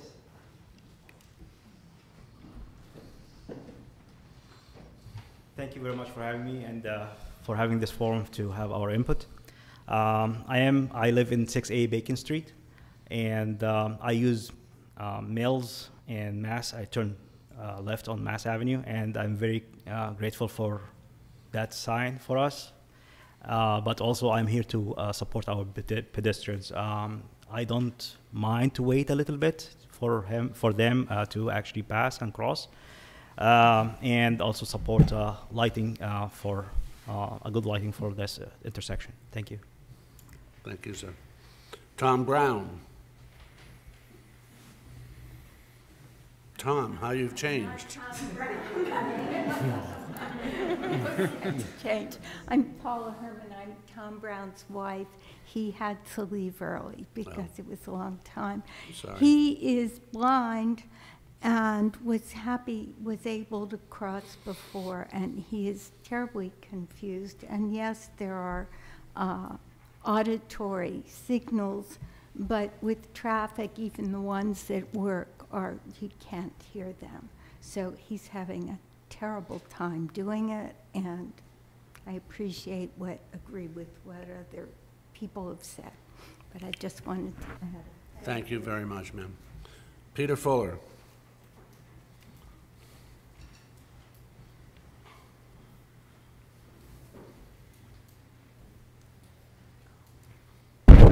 Thank you, Mr. Chairman. Peter Fuller, 7 Kilsyth Road up in the Heights. I'm here to draw your attention to possible effects of the Arlington Center parking improvement plan that is underway with the intersection. When the parking plan is implemented, we're going to see parking meters east of the intersection on Mass Ave, Court Street, Library parking lot, and so on. There will be no meters west of the intersection. I think we may see drivers, when those meters are in place, particularly people coming down from the Heights, following human nature and looking to park where it's free, west of the intersection, and not where they have to pay east of the intersection. That may cause an increase in pedestrian traffic. People wanting to do business at Town Hall, Library, Post Office may park up west and walk across the intersection. So there's more pedestrians. That could cut both ways. There's safety in numbers if more people are crossing and they're more easily seen, but it could also increase the number of pedestrian vehicle conflicts, which, often don't end well for the pedestrian. For the pedestrian, yeah. So I guess I just ask that, when you decide what to do or what you don't want to do with the intersection, take the parking plan into account. Thank you. Thank you, Peter. Jessica Dombrowski. I'm going to pass because I think, especially the straight left turn lane coming off of Mill has been already talked about, and exclusive pedestrian crossing, so my own points are all taken. Thank you, Jessica. Patricia Warden.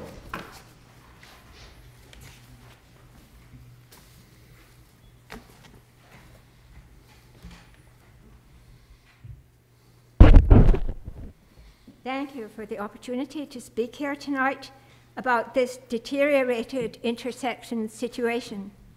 And thank you to the Transportation Advisory Committee for their recommendation to change lane designations to improve the vehicular left turns into Massachusetts Avenue from Jason Street and Mill Street.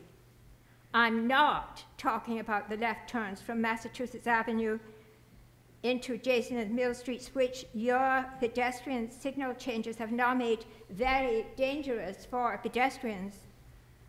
The change for pedestrians at this intersection involving removal of the dedicated vehicle-free exclusive pedestrian crossing interval is a disaster, and that dedicated crossing should be reinstated immediately.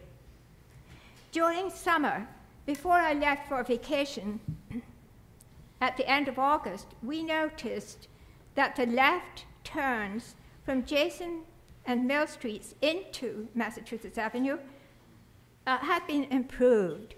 When I got back from vacation in September, after a long flight, I was as stiff as a board. And so the first thing I did was go for a walk. As I got near the Massachusetts Avenue crossing at Jason Street, I noticed Barbara and Alan Tosti there, looking quite worried. The pedestrian light and audio signals were bizarre. The three of us tried to find a safe part of the light cycle for pedestrians to cross, but we couldn't. Alan then saw a policeman nearby and went off to report to him that the signals for the pedestrian crossing were not functioning properly. That was 2 months ago, and the situation has not improved. And what will it be like when the snow comes? Until September, ever since I can remember, that exclusive pedestrian crossing has been used with no problems by children, disabled persons, seniors with walkers, and blind people. Since the removal of the exclusive pedestrian interval, pedestrians are forced to accept high risk, and many find it terrifying to cross the intersection and have had to go elsewhere on the avenue to cross. Pedestrians now are forced to the intersection with turning vehicular traffic on the crosswalk, except for a few seconds.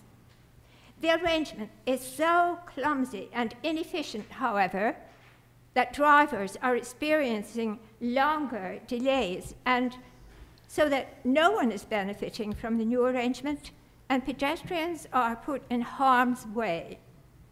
Those of us who have children or grandchildren and teach children to cross streets safely cannot do so at this intersection. Until September, it was relatively easy. Have the child press a button and wait for the walk light, check that the traffic has stopped, and walk to the other side. Now, however, what does one do? Have the child press the button, wait for the walk light, check that the traffic has stopped, and run, run, run as fast as they can. They have 3 seconds before vehicles can start driving across the crosswalk. Many of those drivers see only that they have the green light. They may not see the walk sign. They may not see the child. They may have their eyes fixed only on the green light for them. And can seniors with walkers make the dash in 3 seconds? Drivers with the green light often are not willing to wait for slow walkers to cross, and so they drive through the crosswalk in front of or behind them, which can be very frightening and confusing to elderly persons. The removal of the exclusive pedestrian crossing is not only endangering the safety of pedestrians, but can have lifelong tragic consequences of guilt and remorse for drivers who might injure a pedestrian in this situation, where they can turn into a crosswalk during the walk cycle and may not see the pedestrian in it. My grandfather accidentally injured a pedestrian while driving. He never drove again for his entire life. Do we really need a survival of the fittest situation for pedestrians at this intersection? What we need is a recognition that if it ain't broke, don't fix it. The original safe exclusive configuration should be returned immediately. So, in conclusion, you, the Board of Selectmen, are the only ones who have the power to establish traffic rules here. No one else, not the Traffic Advisory Committee, Their role is only advisory, as their title states. It is only your vote that matters. Heavy is the burden on the head that wears the crown. That's you, of course. But in this case, it's not a very heavy burden because the solution to the problem is easy. Prior to September, the exclusive pedestrian traffic signals were working well and keeping pedestrians safe. The pedestrian signals are not working well now to keep pedestrians safe. So simply return the signals to the safety of the exclusive pedestrian interval we had prior to September. And that's the end of the problem. Thank you. Thank you. I believe I'm reading your handwriting. Maureen Bollier? I think I'm going to pass, actually, because I think a lot of the things that were mentioned here are my concerns. I actually don't even live in Arlington, but I do attend Laura's class, and so it is an issue, and especially at night. And the idea about the lighting also is a big issue there at 10 o'clock at night when we get out of class. So. Okay. Thank you, Maureen. Nancy Knopf? Yeah, I will pass as well. God bless. God bless all of you, by the way. Kate Crohan? Am I saying that right, Kate?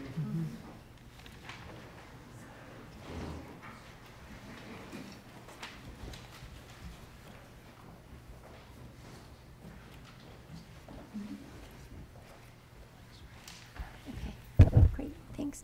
Hi, everyone. Thank you for your attention. I don't want to be redundant either, but I also decided I can't be magnanimous enough to just pass. But I will probably change a lot of what I was going to say because it is repetitious and so many people have so many more facts about changes so that I don't have. But my overarching opinion is that we can no longer rely on the safety of a walk light. And I guess to emphasize that, I'll describe the first time I came upon the light at Jason and Mill and Mass Ave. I had taken an Uber ride from work, which I don't often do, but I do once in a while. And he went the wrong way, and there was so much traffic on Mass Ave. I said, forget it, I'm just going to get out, and I'll walk, and I'm totally okay. So I got out and pressed the button, stepped into the street, and I thought, oh my God, you know, like, am I crossing at a diagonal without realizing it? Am I at the wrong street and I don't realize where I really am? And so I jumped back on the curb. Then somebody else came along, so we crossed together. Well, later on in the evening, after going to the bank, the gym, awake, I came back. I went to Whole Foods. I don't know how I got across, but I did. But when I was coming from Whole Foods, it was around 9:30. And I have to say that I have flashlights. I keep one in front, one in back. I have a reflective vest, which I wasn't wearing, but I was wearing a white jacket. So and I obviously carry a cane, so I'm sure I was pretty visible. And I stepped into the street and dashed back on the curb because the lane to my left was, had no moving traffic when I stepped in, but as soon as I was a little bit into the street, traffic seemed to be everywhere. I did that 3 times. So finally I thought, either I'm going to stand on this curb all night, or I'm going to call somebody to pick me up, or I'm going to take a risk and try to get home. So obviously I made that decision, started to cross, and I honestly, in my adult life, I don't think I have ever been as terrified crossing a street. Because when I was in the middle of the street, I felt like there were cars going in front of me, cars going behind me. I didn't have a clue as to what was going on. Finally, my kid said to me later on when I was describing, how did you ever get across? I said, someone on Mill Street, and tonight I realized who that is, said I could cross, and so I continued. And honestly, I thought I was going to have PTSD about crossing streets after that. And I walk everywhere, but it was just terrifying. So anyway, I don't think, though, it's a blindness issue, except that obviously I couldn't see what was going on. And I know now that the audible signal is not in sync with the light, and I actually questioned that. I called the police. As soon as I finally got across both streets, I threw my groceries down on the curb and used my cell phone and called the police. And then the next day, talked to the engineer from the town, and it still wasn't totally clear to me until over the weekend when I finally crossed again that it was also an audible signal issue. But anyway, I've been avoiding the street like the plague. I actually stopped someone last week who was ahead of me and said, could I cross with you? One time when I was at Whole Foods, I met somebody I knew. He said, do you want to ride? I would never do that. It was a gorgeous day.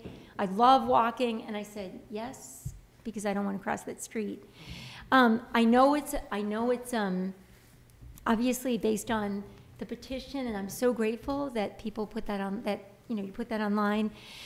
I know that it's a huge issue for everybody because people have stopped me on the street and said, what do you do? I'm afraid to cross that street, and I can see. I talked to somebody at Whole Foods who said that when she walks with her several children, that she's afraid, given that they have the walk light initially, that one of her kids will dart out and then get hit. And obviously that's a heavily trafficked area with the restaurants and, the church and high school and preschool and people from Mill Street who shop and walk up to Mass Ave, people who come from the bike path. It's just, I think it's a highly trafficked area and it just needs to become a safer pedestrian crossing again. I think given the way drivers are now, there's no safe crossing ever. So we don't need to do something to ensure that it's not safe. I just think traffic flow can't be alleviated at the expense of the safety of pedestrians, and that common sense needs to prevail. We need a walkable city. We need more walkable cities. The change shouldn't be delayed, and a plan for change, no matter how long it was in the making, does not have to rule the day. So change it back to the safer intersection that it used to be. And thank you. Thanks. Thank you. Thanks, Kate. Eddie Donahue. Pass. Jerry Cassidy.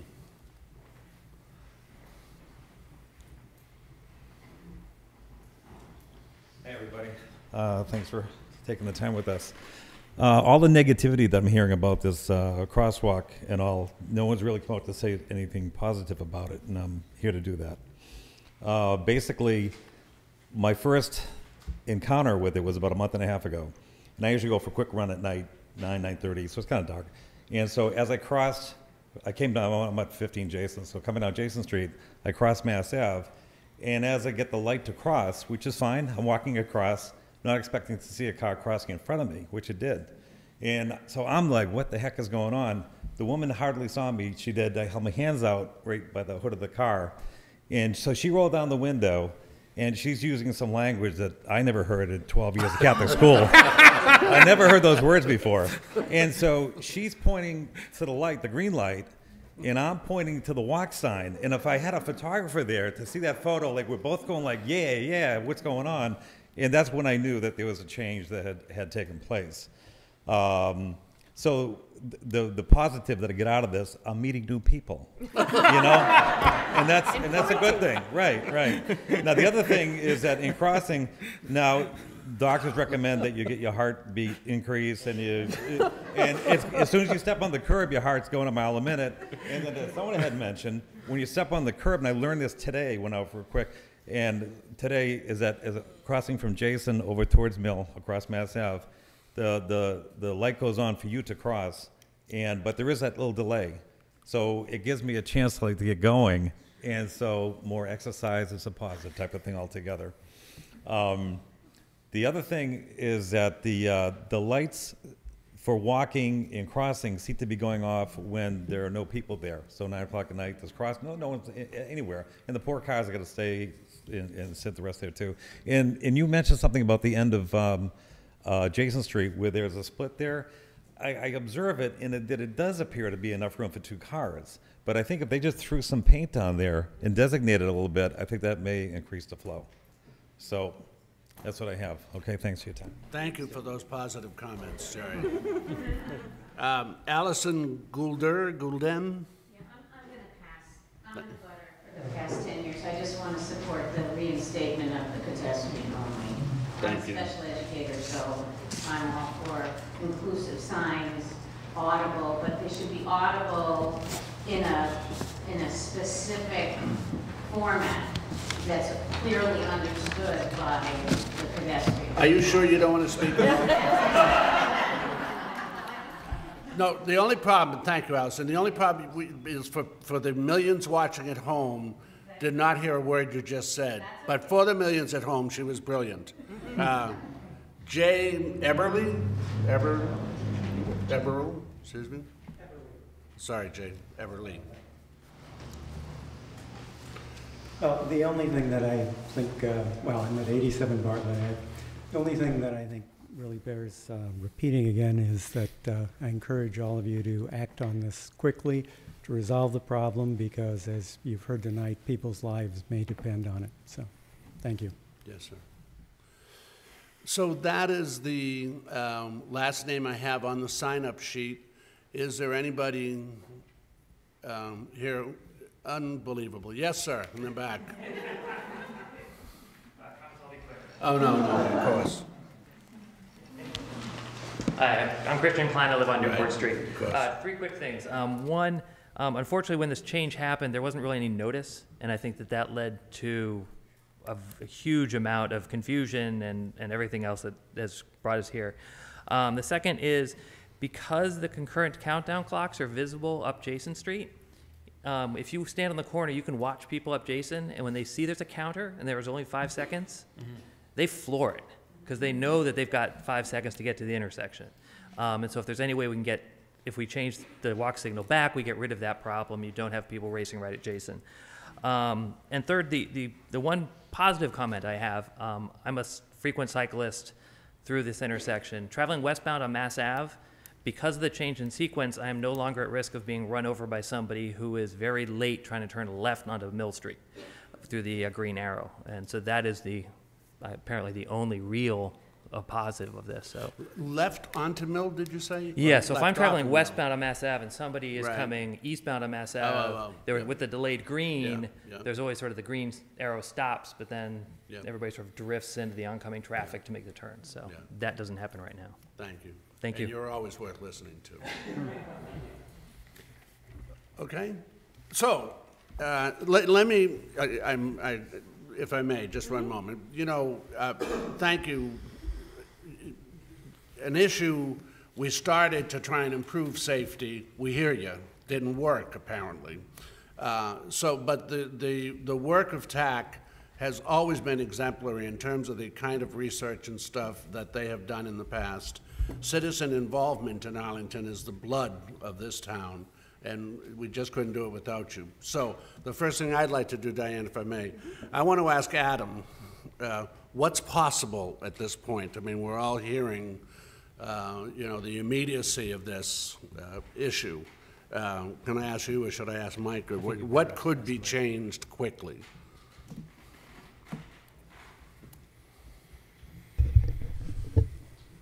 I believe we can put the timing back, although we can't put it back exactly the way it was. We were short on pedestrian crossing time, so we would probably make some adjustments.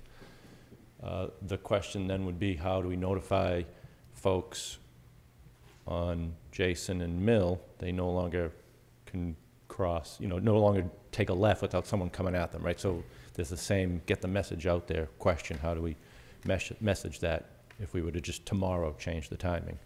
There would be implications with that. So that's something to think about. We can put it back. I haven't thought through what other issues would arise if we were to just overnight put it right back.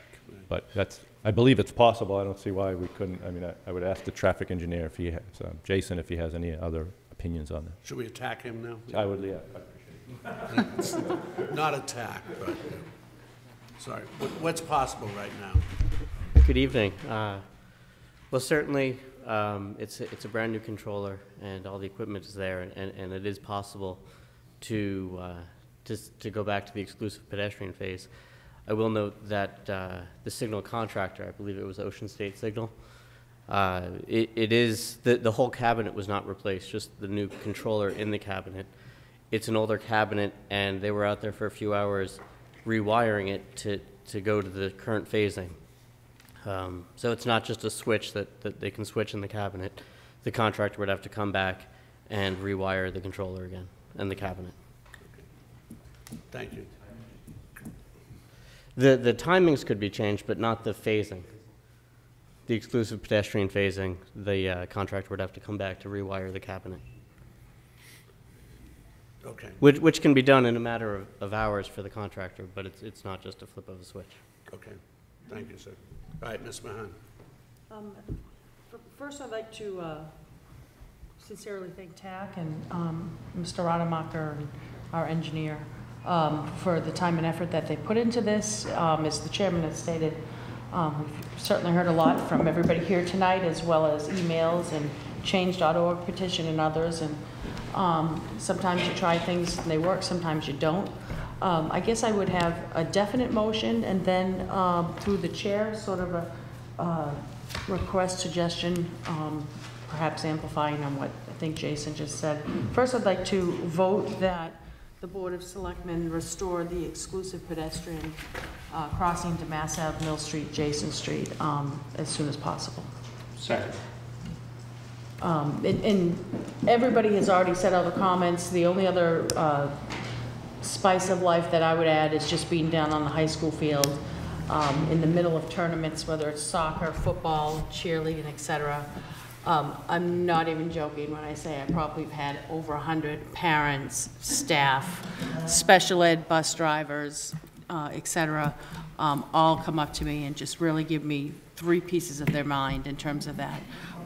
Similar to what we've heard here tonight. Nothing that anyone was trying to do anything really detrimental, that this is something we tried, and it definitely isn't something that's working right now. So that would be my first motion, and then what I would do through the chairman is, and I think we heard in the town manager, in terms of the traffic patterns, I have come down Mass Ave going eastbound past Whole Foods towards Cambridge, and now with that lane drop, where it used to be, there would be 2 solid left-hand lanes.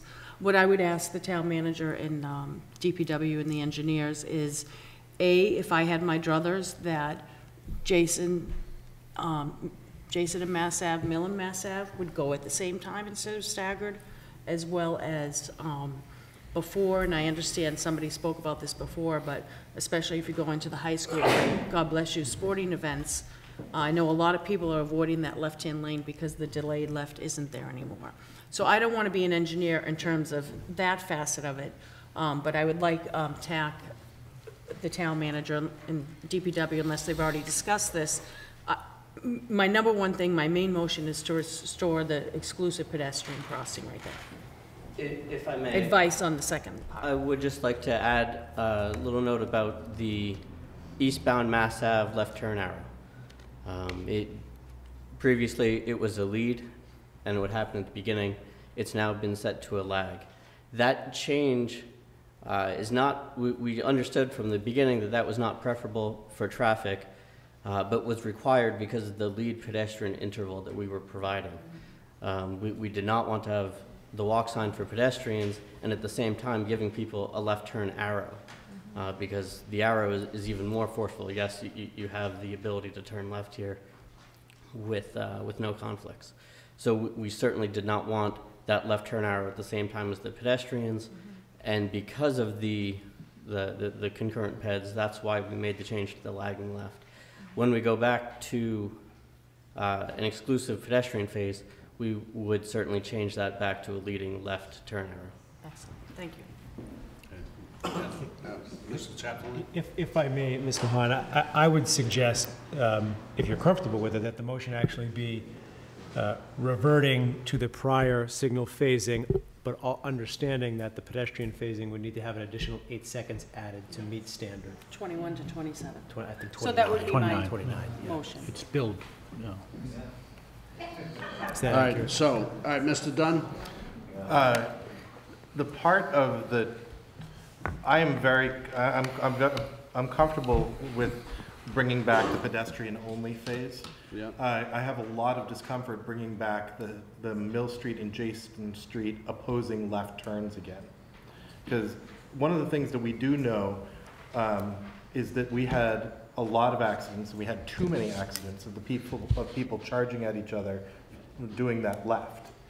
And I guess so let me propose a couple different things, or possibilities that I would be more comfortable with. One is revert to the old system, but then give it another try to see if we can find a combination of the two, like as in a combination of the current proposal and a future proposal. Another one is to simply make it to say it is the position of the board that we do not want concurrent, or excuse me, that we do want protected pedestrian phase, and then say, okay, let's ask TAC and engineering to figure out the best configuration that protects the protected phase. Because I heard a lot of people say, I want a protected pedestrian phase, and I understand that argument. I didn't hear anybody say, I want to play chicken doing that left turn again. I see Mr. Chapman. So, and I think this is where we get into the cake and eat it too portion of the, or the reality portion of the argument. So, a couple weeks back when I first sat down with Jeff and Howard and Mike, that was also my first question, and I'll let Jeff speak for himself, but the answer was that there isn't enough time to do that all and not further reduce the efficiency and backup and congestion in the intersection. And I want to be very clear, I'm not dismissing any of the very valid concerns that were raised tonight, but when we revert, I don't think anybody here should be surprised if another group of people come back to the board and complain that they're now way backed up on Mill Street. In the past month, they've had free passage. So there's never a perfect solution. I think we're moving in an appropriate direction, but I think my job is to put the reality out on the table. I don't know if, Jeff, you want to add to that. Yeah, no, Adam said it correctly. There's basically not enough green time to have an exclusive ped phase and split phases. The conditions will be worse than they are now with queuing and delay. I mean, are there other something in between? Maybe if you start going to lead phases on Jason or Mill, then we have to start looking at new signal equipment, for that. So that's possible. The left turns on Mill Street are high in the morning. The left turns on Jason Street are high in the afternoon. So it's, What did you say lead? What was that equipment reference? You need new signal equipment because you'd have to give protected for a lead phase and then go, protected to yellow and green ball. So you need more equipment than that's out there today. Yep. And possibly more detection loops in the roadway or cameras than we have out there now. Joe. Thank you very much. I mean, I think that we have actually a number of options, thanks to the work that TAC did. We actually had a number of build options that were presented to us, and it sounds to me like we're, if I'm not mistaken, we're converging on what was presented to us as build number one.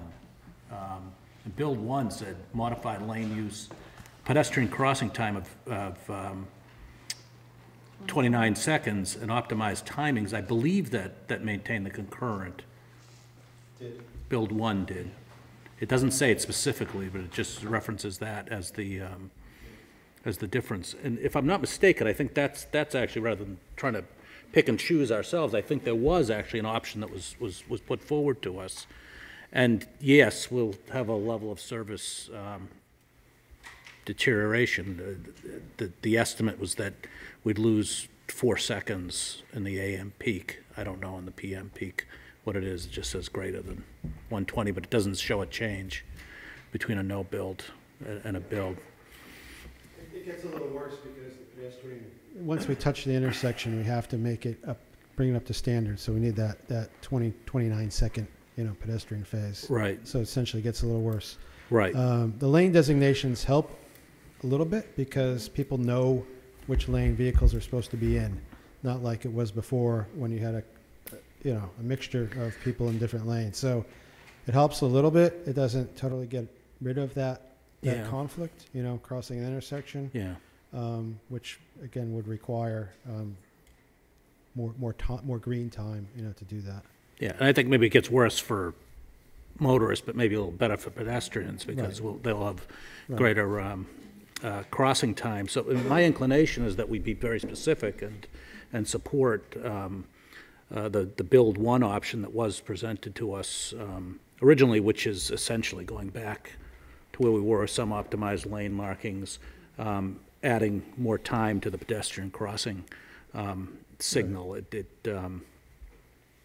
It makes sense to me. I mean, I think, I think we all get it. We all recognize it. And it's kind of ironic because in a few minutes, we're going to go back in the other room. We're going to talk about, in addition to our handbook on our regulation of public and private ways and parking public utilities, it says the selectmen will continue to be responsive to resident input, but also employ the expertise of the parking committee and transportation advisory committee to carefully study and make recommendations on appropriate issues. So it seems that balancing what we've heard here tonight with some of the hard work that TAC has done, and I know even since this has erupted, TAC has been hard at work. I've accosted poor Jeff at cross-country meets, and I know he's been down there, making checklists of improvements, and some obstructions of signage and such have been changed down there, I think, even since this emerged. DPW has been observing the conditions and making changes to signage that's been, and all that. So a lot has been going on, and, we appreciate, the board's support, and,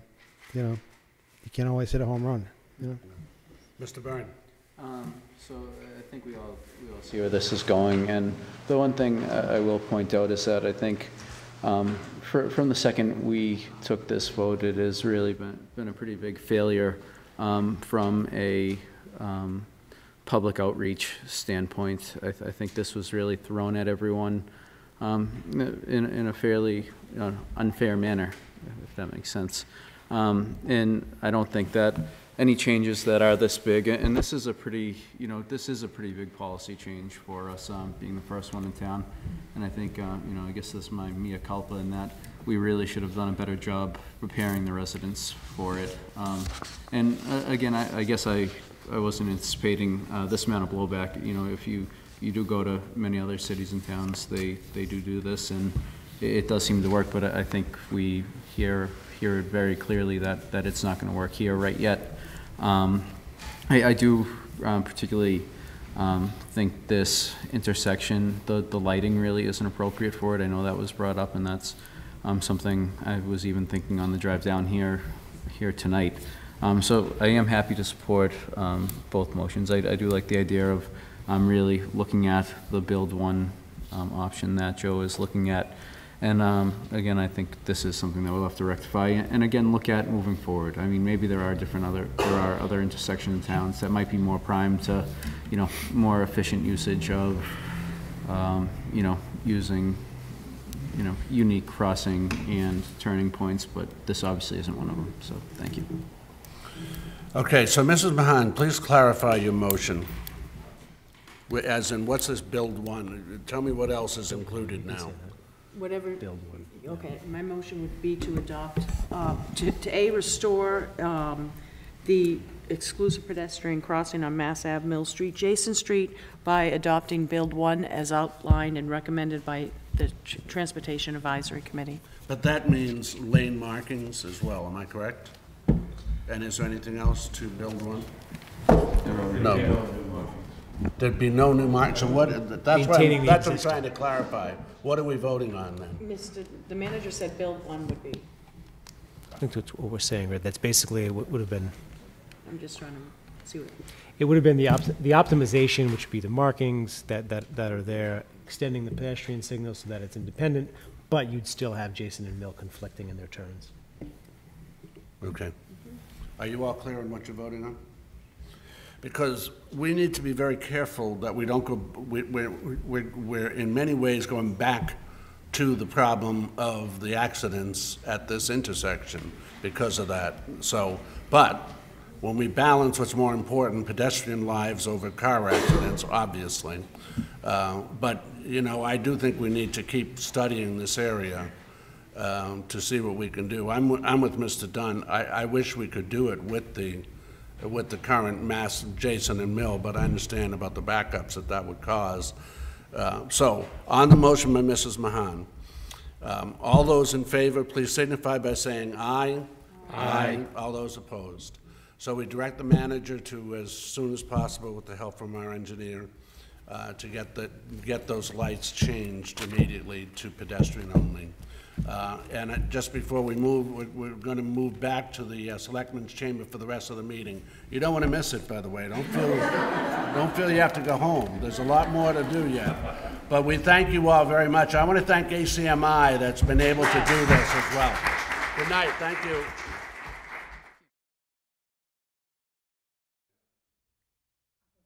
All right, so we reconvene the Selectmen's meeting of November 9th, 2015. I want to start again by thanking ACMi for their ability to allow us to conduct this meeting in 2 different locations seamlessly. Thank you very much for that. This is article number 14 now, item number 14, excuse me, agenda item. So this is for approval, the board designees to the School Enrollment Task Force. Adam? Very simply, as presented in the memo I provided to the board for this agenda item, the superintendent and I would like to put together this school enrollment task force to discuss the school enrollment pressures that were discussed in depth at the September 24th meeting in Town Hall. We wanted to have 3 school committee members, 2 members of the Board of Selectmen, member of Finance Committee, Capital Planning Committee, Permanent Town Building Committee, as well as myself and the superintendent. Once we get all of those folks designated, which we should by tomorrow, and especially when we get 2 board members, we'll start calling meetings of that group. So we'll be looking at both the actual enrollment issues and then the various options and more options than what was presented on the 24th.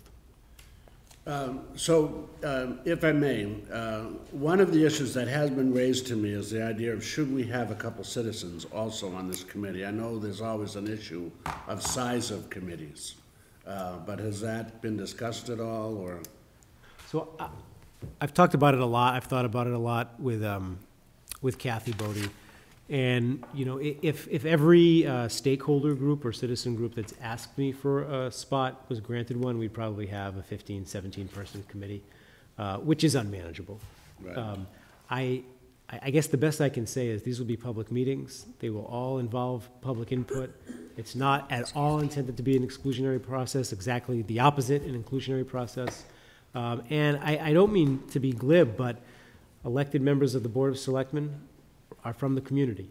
Elected members of the school committee are from the community, as are the finance committee members, the capital planning committee members, and the permanent town building committee members, that they're all volunteers from the community. So I don't see it as being exclusive of the community. I understand the requests being made, but I think this can still be a very inclusionary process while still having a structure that lends itself to decision-making. Yep. I just wanted to raise it. It's a totally fair question. So, since this is a subcommittee of the Budget and Revenue Task Force, and I chair that, and chair also here of the board until the spring, I've asked if the 2 appointments would be Diane Mahan and Joe Curo, the 2 appointments on the Board of Selectmen. Do I need a motion for that, or Couldn't hurt. So moved. Is there a second? All those in favor, please signify by saying aye. Aye. Opposed? Thank you both for your willingness to serve. Thank you. Mr. Dunn, do we need the internet for this? Nope. So this is discussion and approval protocol for adopting amended agreement, bonding withdrawing from Minuteman Regional School District. Okay, yeah, so I just have a bunch of, I want to talk to a bunch of updates, talk about what I think the current set of issues are, and I would like, and at the end, I'm going to make a motion for the board to do some sort of support for the motion, for the protocol for adopting and amending bonding withdrawing, which was the version that you have doesn't say, oops, so it's in the packet. There's something that's called title, and so if you have preloaded a PDF, then you have it, and if you haven't, then I can pass you my iPad, which has it open. We can talk about it. So Minuteman, push is coming to shove. We've had a lot of meetings going on that have been multi-town meetings, including one 2 weeks ago Wednesday, which was selectmen from 15 towns. I think only one was missing that was up in Weston that I thought was more productive than usual. As you recall, actually, let me let's talk about the building a little bit. The building process is moving into its next module, and I can never remember the module numbers, but in November 17th, the school committee is going to approve the Minuteman School Committee is going to approve the schematic designs, and the schematic designs will presumably be approved by the Mass School Building Authority in January. Did I get that right, Adam? That is correct. Okay. And so, given that they are at the point of schematic design, then there's going to, provided that all that stuff gets approved, then at some point we start really get push coming to shove talking about what the funding is. And so the two ways, of course, that everything could get approved, the funding can be approved is unanimous consent of, actually, I think there's kind of three ways. One is the school committee can vote a bonding arrangement, and everybody can then just tell everybody about it. And unless somebody calls a special town meeting and says no, then that bonding happens. They can just send it to the towns and say, we need 16 yeses, as opposed to waiting for one to say no. The third way is the ballot question, where they put a ballot that's very prescriptive about the way it happens. They get to set the date. The polls are only open for 8 hours. There's some interesting elements about it, but it's at the polling locations that we choose, and so we have to administer it and stuff like that. And it could... There are definitely people on the Minuteman School Committee who are fed up with the whole process, who say, there's no way we're getting to 16 yeses, so we're just going to do the ballot. We're just going to do it now, and we're just going to get it done with. But I don't think they have the votes to get that right now, but it's close, like they could. And so as early as this November 17th meeting, hypothetically, the Minuteman School Committee could set a date for an election. I don't think they have the votes. Hopefully they're not that rash. We'll see. So, coming back from the building project, now talking about the regional agreement. So, as you recall, 10 towns, including Arlington, voted yes on the revised regional agreement. 5 towns didn't vote, and one of the towns voted no, who was Wayland. Wayland voted instead voted that they wish to withdraw, which requires unanimous consent. The first town to have a town meeting since then was Lexington, which was last week, and Lexington said no. So Wayland is not out. Like before anybody else even gets there. Who's on first? The thing. What a mess It is. It is unbelievable. The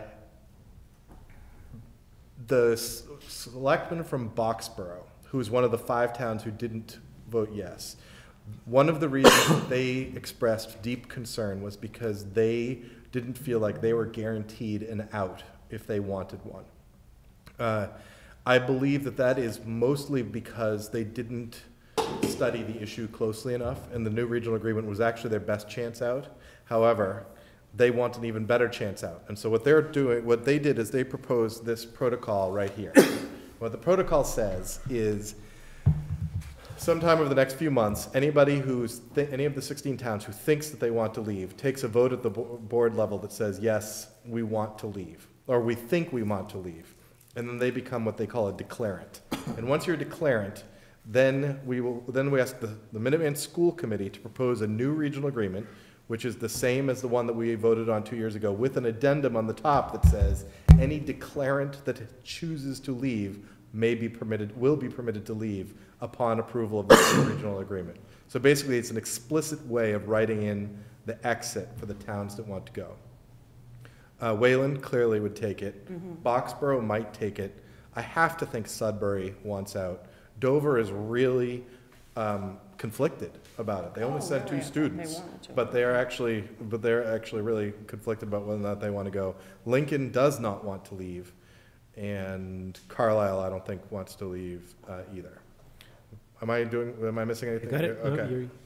No, So one of the productive things that happened at this meeting was talking about this protocol for getting a new regional agreement, which I heartily endorsed. I said, because I think that we can go, like, it goes along with everything that we've already said, because as you recall, as a board, we adopted what's called the Needham amendment, where we were going to let anybody go. This is just a different way of letting everybody go. If Belmont or Lexington or us chose to become a declarant, things would become very interesting. I don't see any sign that any of those three towns are thinking that that would be a good idea. And so what I'm working with is I'm trying to create get all of those 6 towns who didn't say yes to get in a room and say, can you agree to this? And I'm actually saying that Arlington I'm putting Arlington in that room too, because we're the big one in this thing. So Saturday, and then I said I'm going to be out of town, so Joe can do it. Oh, I like that. Good job. So on Saturday, Joe, yeah. Joe will be in Sudbury. At the Grange. At the Grange. It's actually a beautiful building. The 6, so there's a 6+1, trying to get people to say, and I'm also doing a couple of meetings before and after that, trying to also get that 6+1.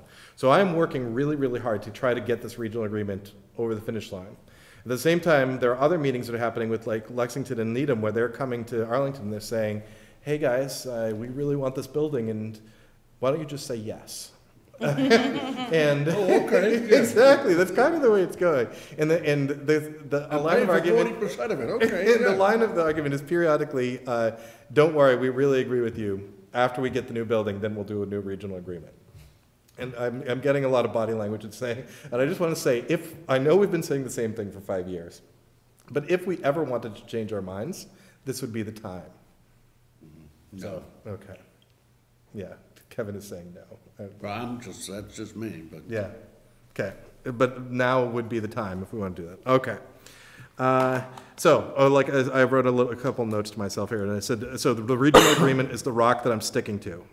If there's a hint that we wanted to, that would be it.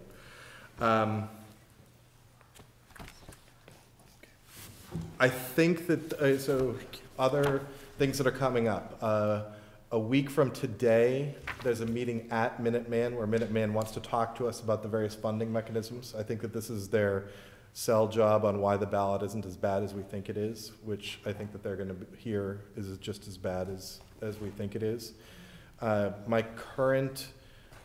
I am hopeful that the Minuteman School Committee sees the light and doesn't try to force a funding mechanism on us too soon. And I hope that we can get through a new regional agreement this spring, because even if the building doesn't work, the regional agreement is still a win for us. And so that's where I'm trying to drag us along. I talk to Adam regularly about what's going on. I talk to Al Tosti and Charlie Foskett and Steve DeCourcy and Sue Scheffler periodically, less than I talk to Adam. I talk to them probably with a similar frequency that I'm talking to you all here. I hope that people feel up to date. And so that's where I am. So I guess I'm looking for feedback, and I would formally make the motion that, let's see, how do I want to phrase it? Arlington supports a revised Minuteman regional agreement that consists of the 2013 language plus the Boxborough Protocol. Is there a second? Second. I'll second. I have a question. Yep. As well. Now, I know that it doesn't seem likely that kind of the big fish want to leave. What would happen if, either ourselves, Lexington, et cetera, said that, maybe we want out?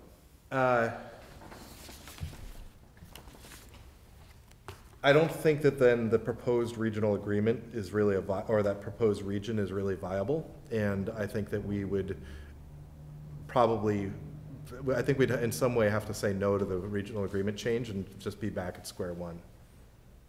I think we'd be back locked into the 16 towns without anyone leaving.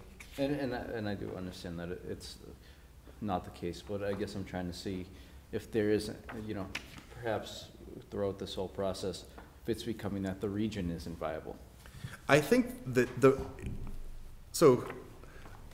the region is not enough to fill the school to the capacity that the Mass School Building Authority says. So this year, I guess the 16 sending towns at this point are at 371 students, I think is the number that I've got in my head. And the Mass School Building Authority said to build a Voc school, you must have at least 600 seats in it. And so to the way I think, one of the things that I think that I've heard that I've been repeating because I think it makes a lot of sense is, okay, that's fine. Then we will be prepared to pay for the capital for those 371 students. But if the state says that you need to build a school for at least 600, then that 230 difference, that is the state's problem. And the state needs to pick up the bill or figure out a mechanism to pick up for the bill. And they've done some improvements on that because the DESE, the Department of Education, has said that they're making rules changes such that out-of-district sending towns will be forced to spend a capital apportionment to. So, for instance, Waltham, Watertown, Medford, the big three, who are sending like 25 students each, some of them, they will also have to pay, say, $5,000 a student capital each year, and that will defray part of this. So, the question is the region viable?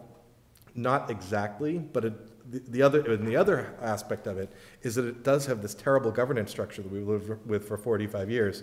And one hopes that with a revised, more intelligent governance structure, that it would become better run and more viable. That's what we're betting on. Thank you very much. No, I am, and I do appreciate your work on this. I know it's not easy, and I feel very up to date, so thank you. I have a question that I'm not even sure is applicable to A, what you're proposing, B, you're asking Joe to represent in proposing. Yeah. And if it's germane to this.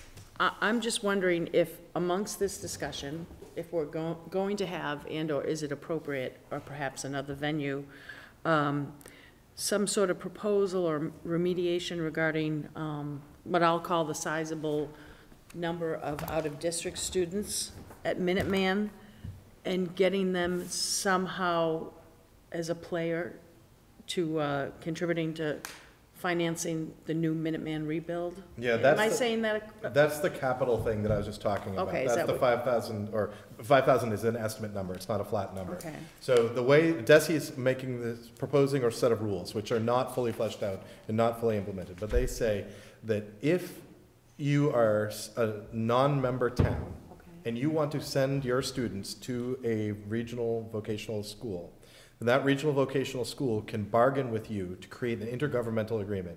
And one of the terms of that intergovernmental agreement is a capital payment, but only, interestingly, for Mass School Building Authority approved buildings. So it only works if you went through the whole state process from beginning to end, which Minuteman is currently trying to do. And so what that would mean is the Minuteman School Committee would have to play sufficiently hardball with Waltham, Watertown, Medford, and say, we are not accepting your students unless you sign an intergovernmental agreement.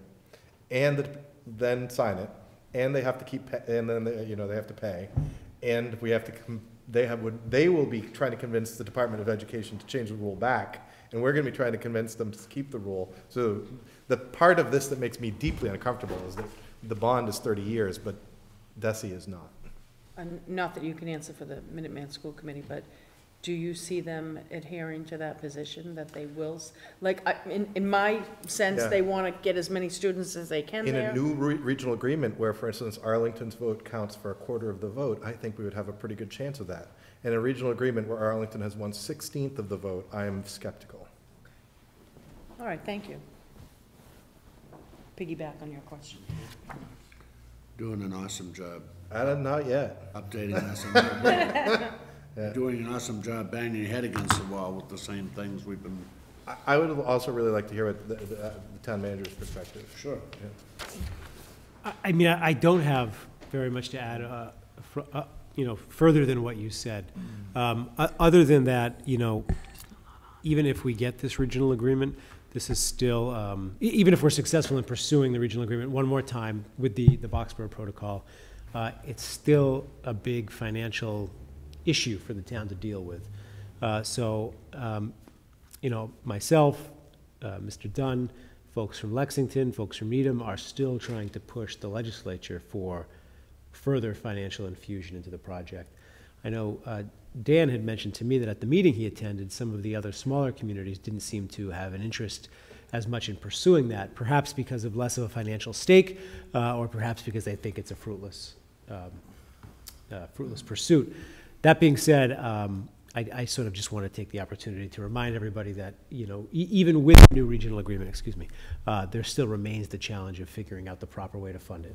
That said, the regional agreement, sort of an approximate, brings down our annual debt payment on this project by about $200,000 to $300,000, depending on the actual final size of the project. So it's not insignificant.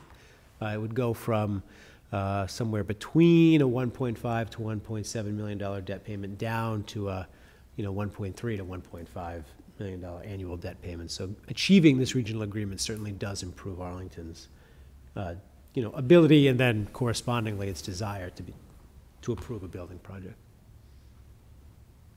Go. I think it probably is important to mention one confounding factor here too, that those who've been kind of putting the building ahead of the agreement have been banging on, and just to make it a little bit more frustrating, that MSBA is committing a 40% reimbursement on the project if we go with MSBA. If we don't, and the project is not put forward right now, there's still potential that the work is going to get done, but without the MSBA contribution, and over time, not as a big bang project. So I think it's important that everybody recognize that's been kind of threatened. Threatened. Thank you. I was looking for the verb. I was looking for a diplomatic turn of phrase, but yeah, thank you. Okay, so all those in favor of Dan's motion and wishing Mr. Curo Godspeed on Saturday, please signify by saying aye. Aye. All those opposed. So, thanks for fighting so hard, Dan, really, and Joe, and Adam. So, still we have no internet, am I correct? I'm not on. So here's what I'd like to recommend, all right, on the three items that are coming up. All right, so approval, display of notices policy, and then discussion on the handbook, and which you have here in front of us. And then 18 is also for the manual. So, we have the handbook, which is really what, and the manual is the full, complete policies, licenses, permits, applications, everything. So, what I'd like to recommend is that we discuss item number 17, which is the regulation of public and private ways parking and public utilities. This would be for the handbook. The full policy would be in the actual manual. So our goal is by the December meeting, the Christmas meeting, what's that date, Mary Ann? 21st. 21st, is to hand you the handbook for you to take over the holidays, and for us not completed. I mean, for you to read over the holidays, and for us to approve sometime in January, and then have it bound and finished by what, March? Was that our goal? Yes. March, Steve. Yes. So we're pretty close at this point. Now the manual, we've been approving all along. The manual is our policy. We've gone through pretty much all of them at this point in time.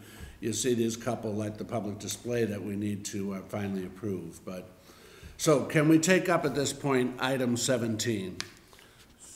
All right, yes, Mr. Just so I Curo. understand, are we going to take up the notices policy this evening? Is that your? We can if you feel you've read it enough. My problem is we don't have it in front of us because, but if you, I mean, if you had a chance to read it beforehand and are prepared to, I'm ready. Stephen and I. I have 2 hard copies if someone has to read it. Right. I only raise it because I know that the proponent of the original warrant article that led to this has been patiently waiting for a couple hours. Yes. Which one do you want to do? Well, do you all feel ready to talk about the public notices? Yes. Yes? Yeah. Yes, yes? Yep. Okay. Christian, do you want to, or have you seen it? Do you know what we're talking about? Yeah. No, my understanding is the language that originally appeared in the Selectmen's report to town meeting. Yes. Am I correct? Yes. Mr. Chairman, if I may, I need to add one point. Fortunately, there was some sort of technical problem where I made one minor revision to that policy in the form of an addition, which was to essentially include a clause that said nothing in this policy shall be construed to regulate signage protected by First Amendment rights, such as political signage for temporary political signage for campaign purposes or other political activity, so that there's not any question. That's always been the board's practice, but I'd like to make it explicit in that policy that this does not apply to, you know, election signs and things of that nature. Okay. Okay, Mr. Dunn. I'm sorry, I don't know why that didn't get transferred over. But I don't know whether it was. I don't know why this hasn't occurred to me before, or whether it's read something new or what it was. But I came to the realization when I read the packet this weekend that we're asking anyone who wants to post a sign to come to town hall to fill out an application first. That's correct, right? That's what the current draft, the draft that was in our packet this time said. Good. Yeah. Yeah. I don't think we should do that. And the parts of the guidelines, the things where we actually say what should and shouldn't be permitted, I really like. That's the part I really like. The part where we say you have to come to town hall and you have to get a permit before you put up these signs, I think is something that the people who put up the signs that we don't like aren't the people who come and ask for permits anyway. Yeah. And all it's going to be a pile of paper shuffling through this office. And then there's going to be a sign out there that will say, does this sign have a permit or not have a permit? And there's no particular filing method of it. And I'm reminded of how the town used to have a policy for yard sales, where you had to register your yard sale, which some people complied with and some people didn't comply with. And in the end, all of the registrations for the yard sales were simply paper that no one ever looked at it or did anything. And then we realized that it was just it was the wrong kind of bureaucracy. So I was thinking about how to make this a functioning policy, and all of the stuff that we talk about in the rules on this are related to a date. And it seems to me that one of the way that we can get around having people come in here and getting approval or not is by saying all signs of this nature must have a date associated with them. And what is a legal or not legal sign is how it behaves related to the date. Is it 2 days before? Is it 7 days after? And so if you don't have a date, or you're too early, or you're too late, then it's not a compliant sign. And then anyone can just go rip it down and say, That's an interesting question. So I don't know exactly how we want to do that enforcement, but regardless, enforcement, the challenge of who does the enforcing exists whether or not we do the permit. Yeah. I just don't think that the actual concept of coming into the selectman's office and filling out a piece of paper that says I'm going to go put up more pieces of paper, it doesn't seem like a smart use of our resources. Doug, did you want to respond to that? So that's a broader idea than I was initially prepared to respond to. But the one thing that I do want to note is this is not all categories of signs. There's a relatively specific set of things that the amendment to the bylaws permitted and took out of zoning. So we haven't completely solved all issues with all signs. We've solved some issues with temporary signage of a certain nature being put up for certain types of neutral purposes. I think that Mr. Klein, that was your original intent, and I think that's more or less what's been effectuated. So it isn't all signs, but that said, there is going to be what Mr. Dunn suggests with any type of regulation of this nature, is that there's going to be an administrative process and there's going to be an enforcement piece of it, which is someone's going to have to go out and say, you put in this application, we approved it, but your sign is still up 2 weeks after it was supposed to come down. I don't have I'm not going to comment on whether or not, I would have to look back at the zoning bylaws and the town bylaws a little bit more carefully to make sure that we could achieve the bylaws or we can achieve the bylaws intent, but to make sure that there's no conflict with that, with Mr. Dunn's proposal.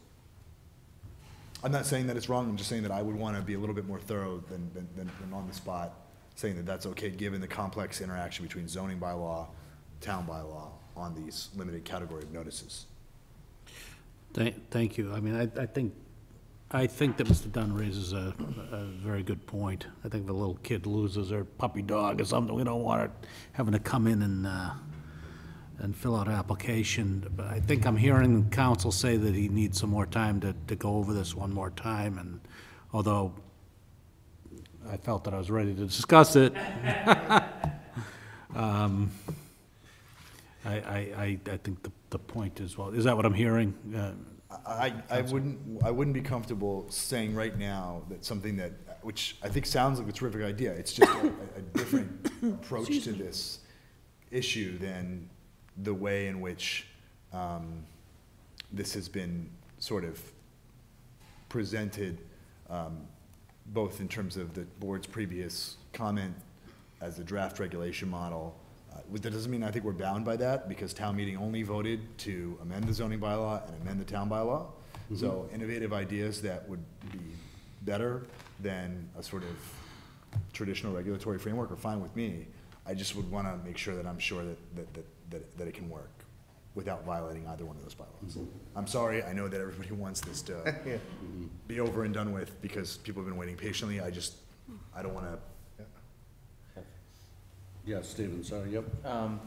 Would the Attorney General's decision be changed at all if we go back and kind of redo what went before her previously? No, so the Attorney General is only reviewing it to make sure that the actual change to the zoning bylaw and the town bylaws themselves are legal. Mm-hmm. They are. So then we how can we play go around about, with it? Yeah, whether or not it's exactly as advertised, or not advertised, exactly as we contemplated, because a better solution has been come up with, they wouldn't get into that. Okay. I'm happy to reconsider this according to Dan's ideas. So we want to move to table? I move table. Second. So, Kristen, do you want to comment on this concept of having to apply or not? Well, yeah, please, yeah. Because of the millions listening at home, although it's fewer now, I think. Yeah. Christian Klein. So essentially, I think the only thing that was requesting approval from the Board of Selectmen's office was if you were going to place a notice specifically on public property, and it was there to protect the town so that people just didn't come and tape things to the side of City Hall. But that you could put things on private property with the approval of the owner, and the basis of that was a prior discussion that was held in the spring with NSTAR, who's the owner of the telephone poles, who said that as long as we are not interfering with their ability to maintain the poles, then they really don't care. I think I'd still prefer to table till I can actually have the policy in front of me while I vote on it. So the internet actually came back. Internet is back. Mine's still loading. Mine's still off. It says loading, Yeah. loading, Oh, really? loading. Oh. I have two of them, and they're both staying loaded. I have Doug's and mine. And also, I'm pretty sure at town meeting what we approved was that were the changes to create the definition of notice, to move notices out of the zoning bylaw to put them in the general bylaw, and then in the general bylaw it was going to be governed by regulations as set forth by the Board of Selectmen. Yes. So no matter what regulations you set, you're not affecting the decision of town meeting. I agree, yeah. Mr. Chairman, if I may. Yes. Yep. So I hadn't considered the distinction that about the public property application, about how this application does apply to a more narrow scope. And that makes me stress a lot less about it, because it becomes less necessary. And I think that maybe the way to do this, Doug et al., if we decide that we do want to stick with the application, then it's a display of notices permit application, just to make sure, to make it more clear that that's for the public property part of it, would definitely help. I can vividly remember last spring reading the policy and being very happy with the policy. And somehow I either didn't look at the form or the form wasn't there this spring. I don't even know which. But it was when I read the form this weekend that that was when I seized up and said, "Oh my God, what are we doing?" Mr. Chairman, if I may. Yes. One of the things that is has already a win. Yeah. Is, and I hate to be wishy-washy about something, but if there's some specific pressing deadline that concerns people, one of the reasons we took this out of zoning bylaws is so that this policy can be changed on a moment's notice. Well, not a moment's notice, but it can be changed on a 48 hours notice in terms of having a meeting. So this board can adopt a policy tonight and change it by the next meeting if there's some specific concern that Mr. Klein has or somebody else has about getting a procedure in place. I know that sounds silly. In some ways it is. I don't like it. But if there's some specific concern that this has to be approved tonight, we could approve this policy as is and then tweak it by the next meeting. I just want to put that out there it's not a splitting the baby situation because all you're doing is refining your own policy. So is there a specific set of events that anybody is concerned about we need to get this policy? Not that I'm aware of at this stage now. Yeah. And Mr. Burns stated he'd like to wait until he can have and Mrs. Mahan as well, have the policy in front of them, so. Yeah, but I came in ready to approve it, and then there was a bit too much discussion. Yeah, then I make me feel comfortable moving forward with it. I can take, Mr. Chairman, I can take another pass at it and try and reduce it a little bit, make it a little bit clearer, and then maybe Mr. Klein and I can talk and make sure that'd be great. Because I want to make sure that this has been terrific work by him throughout the whole process of initiating the warrant article, drafting a lot of this stuff for the selectmen hearing, and helping this specific issue be prepared for town meeting. So I would want to be respectful of that. I'd like to save the poor soul from having to come back here, but. Well, if I can just get a lower number in the order, that'd be great. Can I buy less than 5? Make a note of that, Mary Ann, if you would, please, for the next time we have this on. Yes. All right, so a motion to table. Is there a second? Second. All those in favor, please signify by saying aye. Aye. All those opposed. So then the next one is in front of you in hard copy for the handbook, Regulation of Public and Private Ways, Parking, and Public Utilities, which Mr. Curo quoted from in the other meeting. Any amendments, changes, wording? Yes. Yes. What? You sat with us and did this. I know, and you told me that I had to bring this to the board because you disagreed on it. Oh, right. I know it is where it's going. Stephen, yeah. So, on page 2, under A2, the final sentence of the first paragraph, or the final 3 words of the first paragraph, in the town, I would like to remove. And this goes back to the debate we had a few months ago over the Arlington International Film Festival, hanging signs within Arlington, even though they were holding their festival outside of Arlington. You know, and when we heard that, my contention was that I was okay allowing them to put up signs because it still promoted the town of Arlington, and I still think that the town benefited from having those signs up.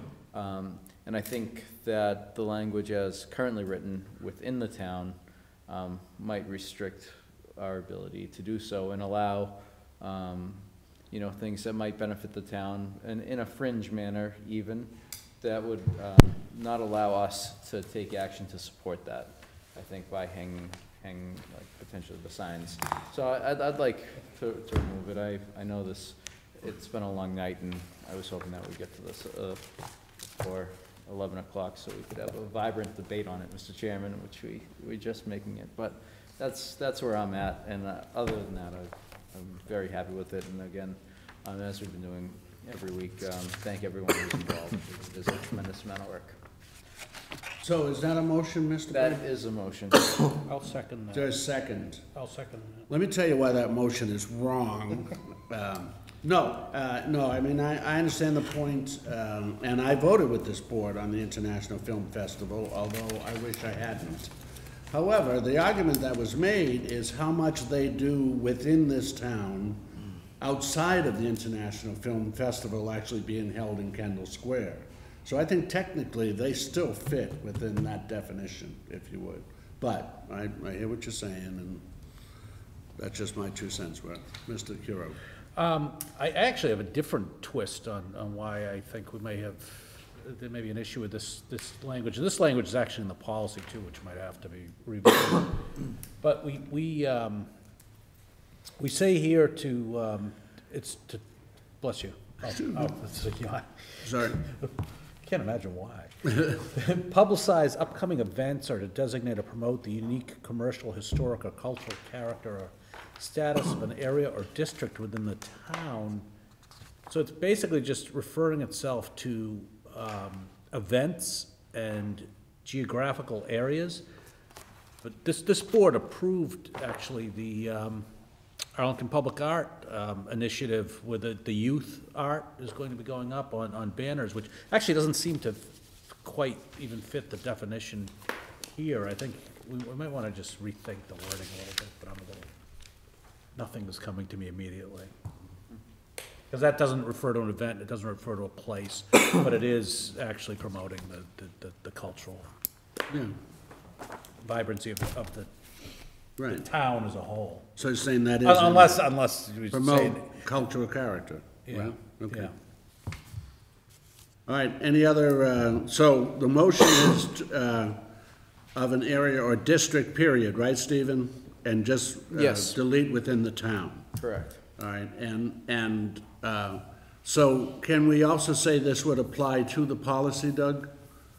Yes. Or would we have to bring the policy forward and then vote it? I think we probably have to bring the policy forward. Well, just because we've done it that way every other time. I think it'd be a matter of making the policy consistent with the policy.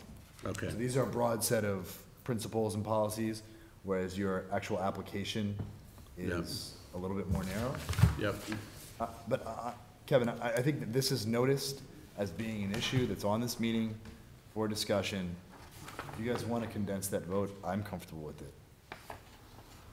In other words, the topic is very clear. This is what's being voted upon. Yep. So if you want to make them consistent, I think that that's fine. Okay. I think we want to make them consistent, don't we? Yes, and we don't want to handcuff our ability moving forward. Okay, so all those in favor of the wrong motion by Mr. Byrne, please signify by saying aye. Aye. All those opposed, aye. But can I say nay? Nay.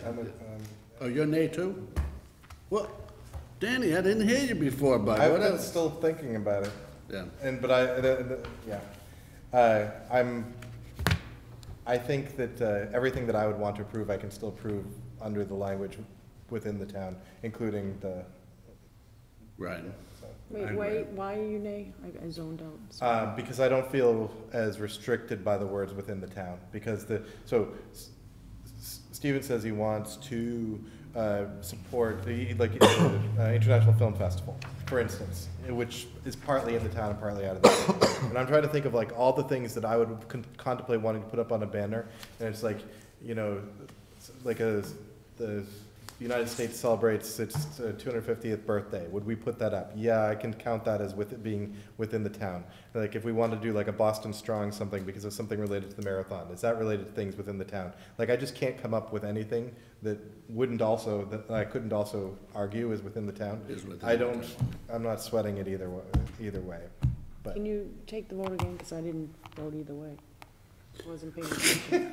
No, honest to goodness, I was looking at Charlie Lyons. Take this and slam me over the head. Charlie Lyons retires from Shawshank. That's what I was looking at. Sorry. So I didn't even vote. I just wasn't paying attention. It's coming back. The internet's coming back. Okay. Yeah, that's what it did. The motion by Mr. Byrne is that on this handbook under section A2, first paragraph, his motion is to remove the words within the town from this handbook and from the policy in the manual. All those in favor, please say aye. Aye. Aye. All those opposed, please say nay. Nay. Wow. I'm sorry, I wasn't paying No, don't worry attention. I, about honest it. to God, was. It is a long night. I was reading that, I wasn't even, Kevin, I'm like, how did he get in that Yes. again? Kevin was just already resigned to defeat. and he I was, and Dan saved my day. Thank you, buddy. So 18, should we table as well? No, but should we pass the? Oh, yes, thank you. Yes. So now, all those in favor as it reads, please signify by saying aye. Aye. So 18, that's the full policy. Have you all read it enough prior to this? Does you feel you can? Mr. Chairman? Yes? Mr. Chairman? Yeah. 18 is actually the betterments policy. It's just a detailed rundown on how the betterment process works. Right. We talk about the general, like it's a paragraph on betterments, but it's actually just limited to betterments, 18. But it's for the manual? Yes. Right. Yes, Right. sir. So is there a motion? I move approval. Second. Second. Discussion? All those in favor, please signify by saying aye. Aye. Aye, all those opposed. Open your calendars, please.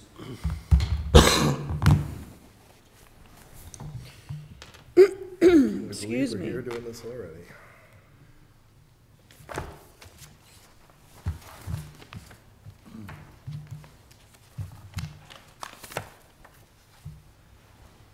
So January, I'm sorry, Mr. Chairman, I'm still struggling. No, come on. Oh, Okay, I'm ready. so the 16th of January would be Martin Luther King Day. So what would the world think about 9 and 23? Oh, actually, I already that's have the- those down as dates I think you're in You're in the wrong You're in the year, I wrong- think. We need January. of 2016. Yeah, but the Yeah. 9th is a Saturday, right? Yeah. You're in the right year? Celebrate the 18th. Oh. What am I looking at here? January 2016, Monday 9, Monday 23. And I also have 2 selectmen meetings down. Wait a minute, I have January 2016 as a Friday. What day is it? Correct. You look at it November. Huh? It's a Saturday. November's 9 and 23. Look at that, January, oh, wait, there's, oh, no, wait. Keep going. Now we're. There we go, Okay, okay. never mind. Never mind. It's a great name I'm for saying I got a different January 2016. I gotta go home. I Okay. just, I gotta get out of here. Okay, All so right. the 18th would be Martin Luther King Day. Yes. How about 11 and 25? I'm okay with that. Look at it. Everybody I'm saying looking. okay to those? Yes. Yep, looks good. Understanding that the 25th most likely will be the special town meeting that we've been talking about. So, which would make sense to have a board meeting that night. And if we have a really big agenda, we could start at 6. We have to. So February. So the 15th would be, is that President's Day? Yeah, February vacation week. Oh, February, so how about 8 and 22 in February? Looks good, unless anyone else. How we all doing? Hang on, yep, it's good. In March? You want to do 7/21? 7 and 21? I'm still, Oh, sorry. I actually like put them in right now, so I Oh, sorry. don't lose them. I'm sorry, what were the March again? 7 and 21? Because the 28th would be dicey for me, but Okay. it shouldn't be predicated on me. April. So, election will be Saturday the 2nd? So we have to meet the 4th for organizational, right? Okay, so 4th and 18th? Patriots Day? Do we- Oh, yeah. 4th and 25th, or 4th? Yeah, I'm going to say 4 and 25, and if you have to add 11, you Okay. can. Does that sound right? Well, if you have to add one, yes, you don't have to worry about that. And that would bring us up to, May. Do May or leave it?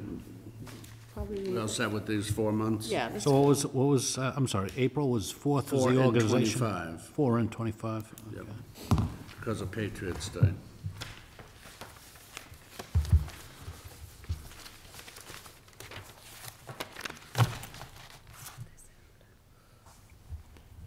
Okay, sounds like a plan. Okay, so correspondence received. Receipt? Is there a second? Second. Oh, gosh.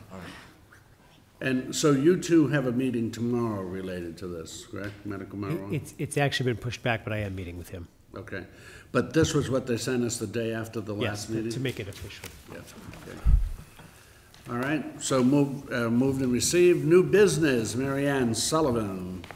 Nothing. Doug Heim. Not tonight, sir. Adam Chapdelaine. I'll pass. Thank you, Mr. Chairman. Really? Nothing? Do you want me to come up with something? I was gonna say. I'm shocked. You're such a busy guy. Mr. Byrne. Too late for new business, Mr. Greeley. Wow. Ms. Mahan. Hate to break the trend, and I'll make it brief.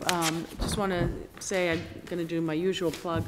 The Arlington High School cheerleaders competed at Woburn High School in their league competition, and they made the qualifying bid to go on to regionals, which will be November 15th, Sunday at Woburn High School. Also, at the same time, I went yesterday, Sunday, because Arlington High was last week, to St. Mary's in Lynn, where Arlington Catholic High School also competed in their league competition.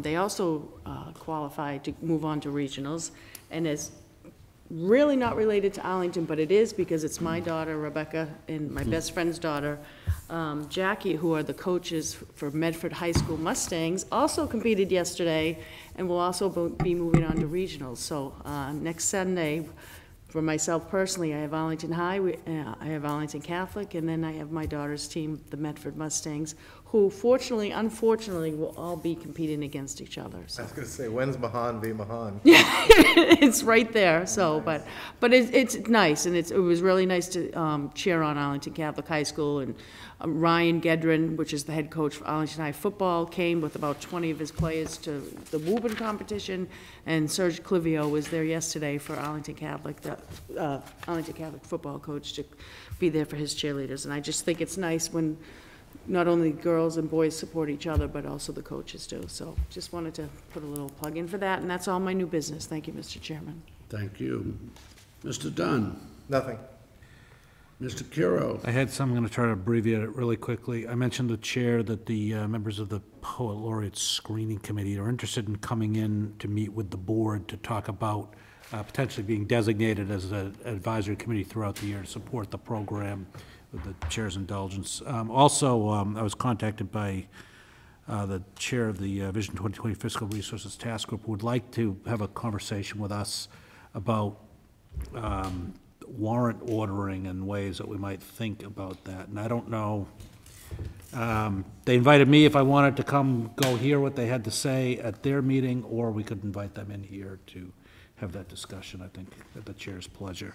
Yeah, sorry, Joe, I'm doing the dates Happy too. either way. Who is it who would like The to? Division 2020 Fiscal Resources Task Group would like to talk about potentially thinking about some tweaks in the way that we order the warrant articles and kind of present that to us. Some ways to think about that. But I'm willing to go get the information and come back, or we can invite them in, whatever is the chair's pleasure. Well, the chair's pleasure is that we're in charge of the warrant, and the moderator wants to talk about the ordering of warrant articles, and the finance committee wants to talk about the ordering of warrant articles.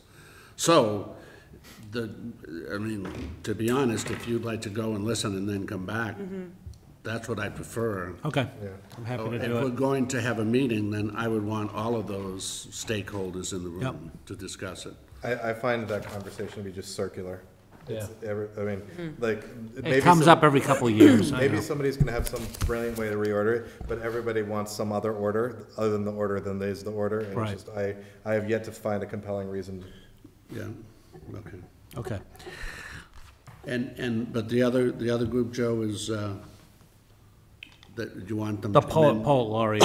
They were the screening committee per the warrant article, but they're interested in supporting on an ongoing basis. They were talking about another warrant article. I said, I don't think it's necessary. And consulting with counsel, he thinks that we can do this on our own. So do you want to invite them in for a future meeting or Sure, something? I've talked to Liza, so. But I'd recommend not the 23rd, right, Mary Ann? Aren't we kind of filling up for the 23rd? Yes. I think you may be. Yeah. We'll have to have a better look as we. Yeah, I don't think it's working. Okay. And the only other thing I want to mention, I went over to the Belmont Town Hall last week, I think it was, on air noise. A number of the people who have been working on this in some of our neighboring communities were there. They had an incredible set of data that they had put together to really convincingly demonstrate through data the impact of air noise in some of the affected corridors. I think walking out of there, the conclusion was that with the dismissiveness that the FAA has really treated all of the communities with, that our only real hope is to try to enlist Massport as an advocate on behalf of the communities, which hasn't been successful up until now. But that was I think what we walked out of there with, the kind of a consensus that we should be talking to our delegations to kind of push on Massport to kind of, rather than being just acquiescent in the everything that the FAA has put forward, try to help us present the case on the air noise. I'm sure some of you have been getting phone calls too, and it's a serious situation. That's all I have. Okay. Just again, we want to invite everybody to participate in Veterans Day. Parade starts 10:30 at Walgreens and ceremony at 11 o'clock at the Central Fire Station. Held rain or shine, and Joe and I participated in the Town Day celebration and realizing the amazing support we get from sponsors and our own staff and all of you. And next year's the 40th Town Day, so we want to make it a big one.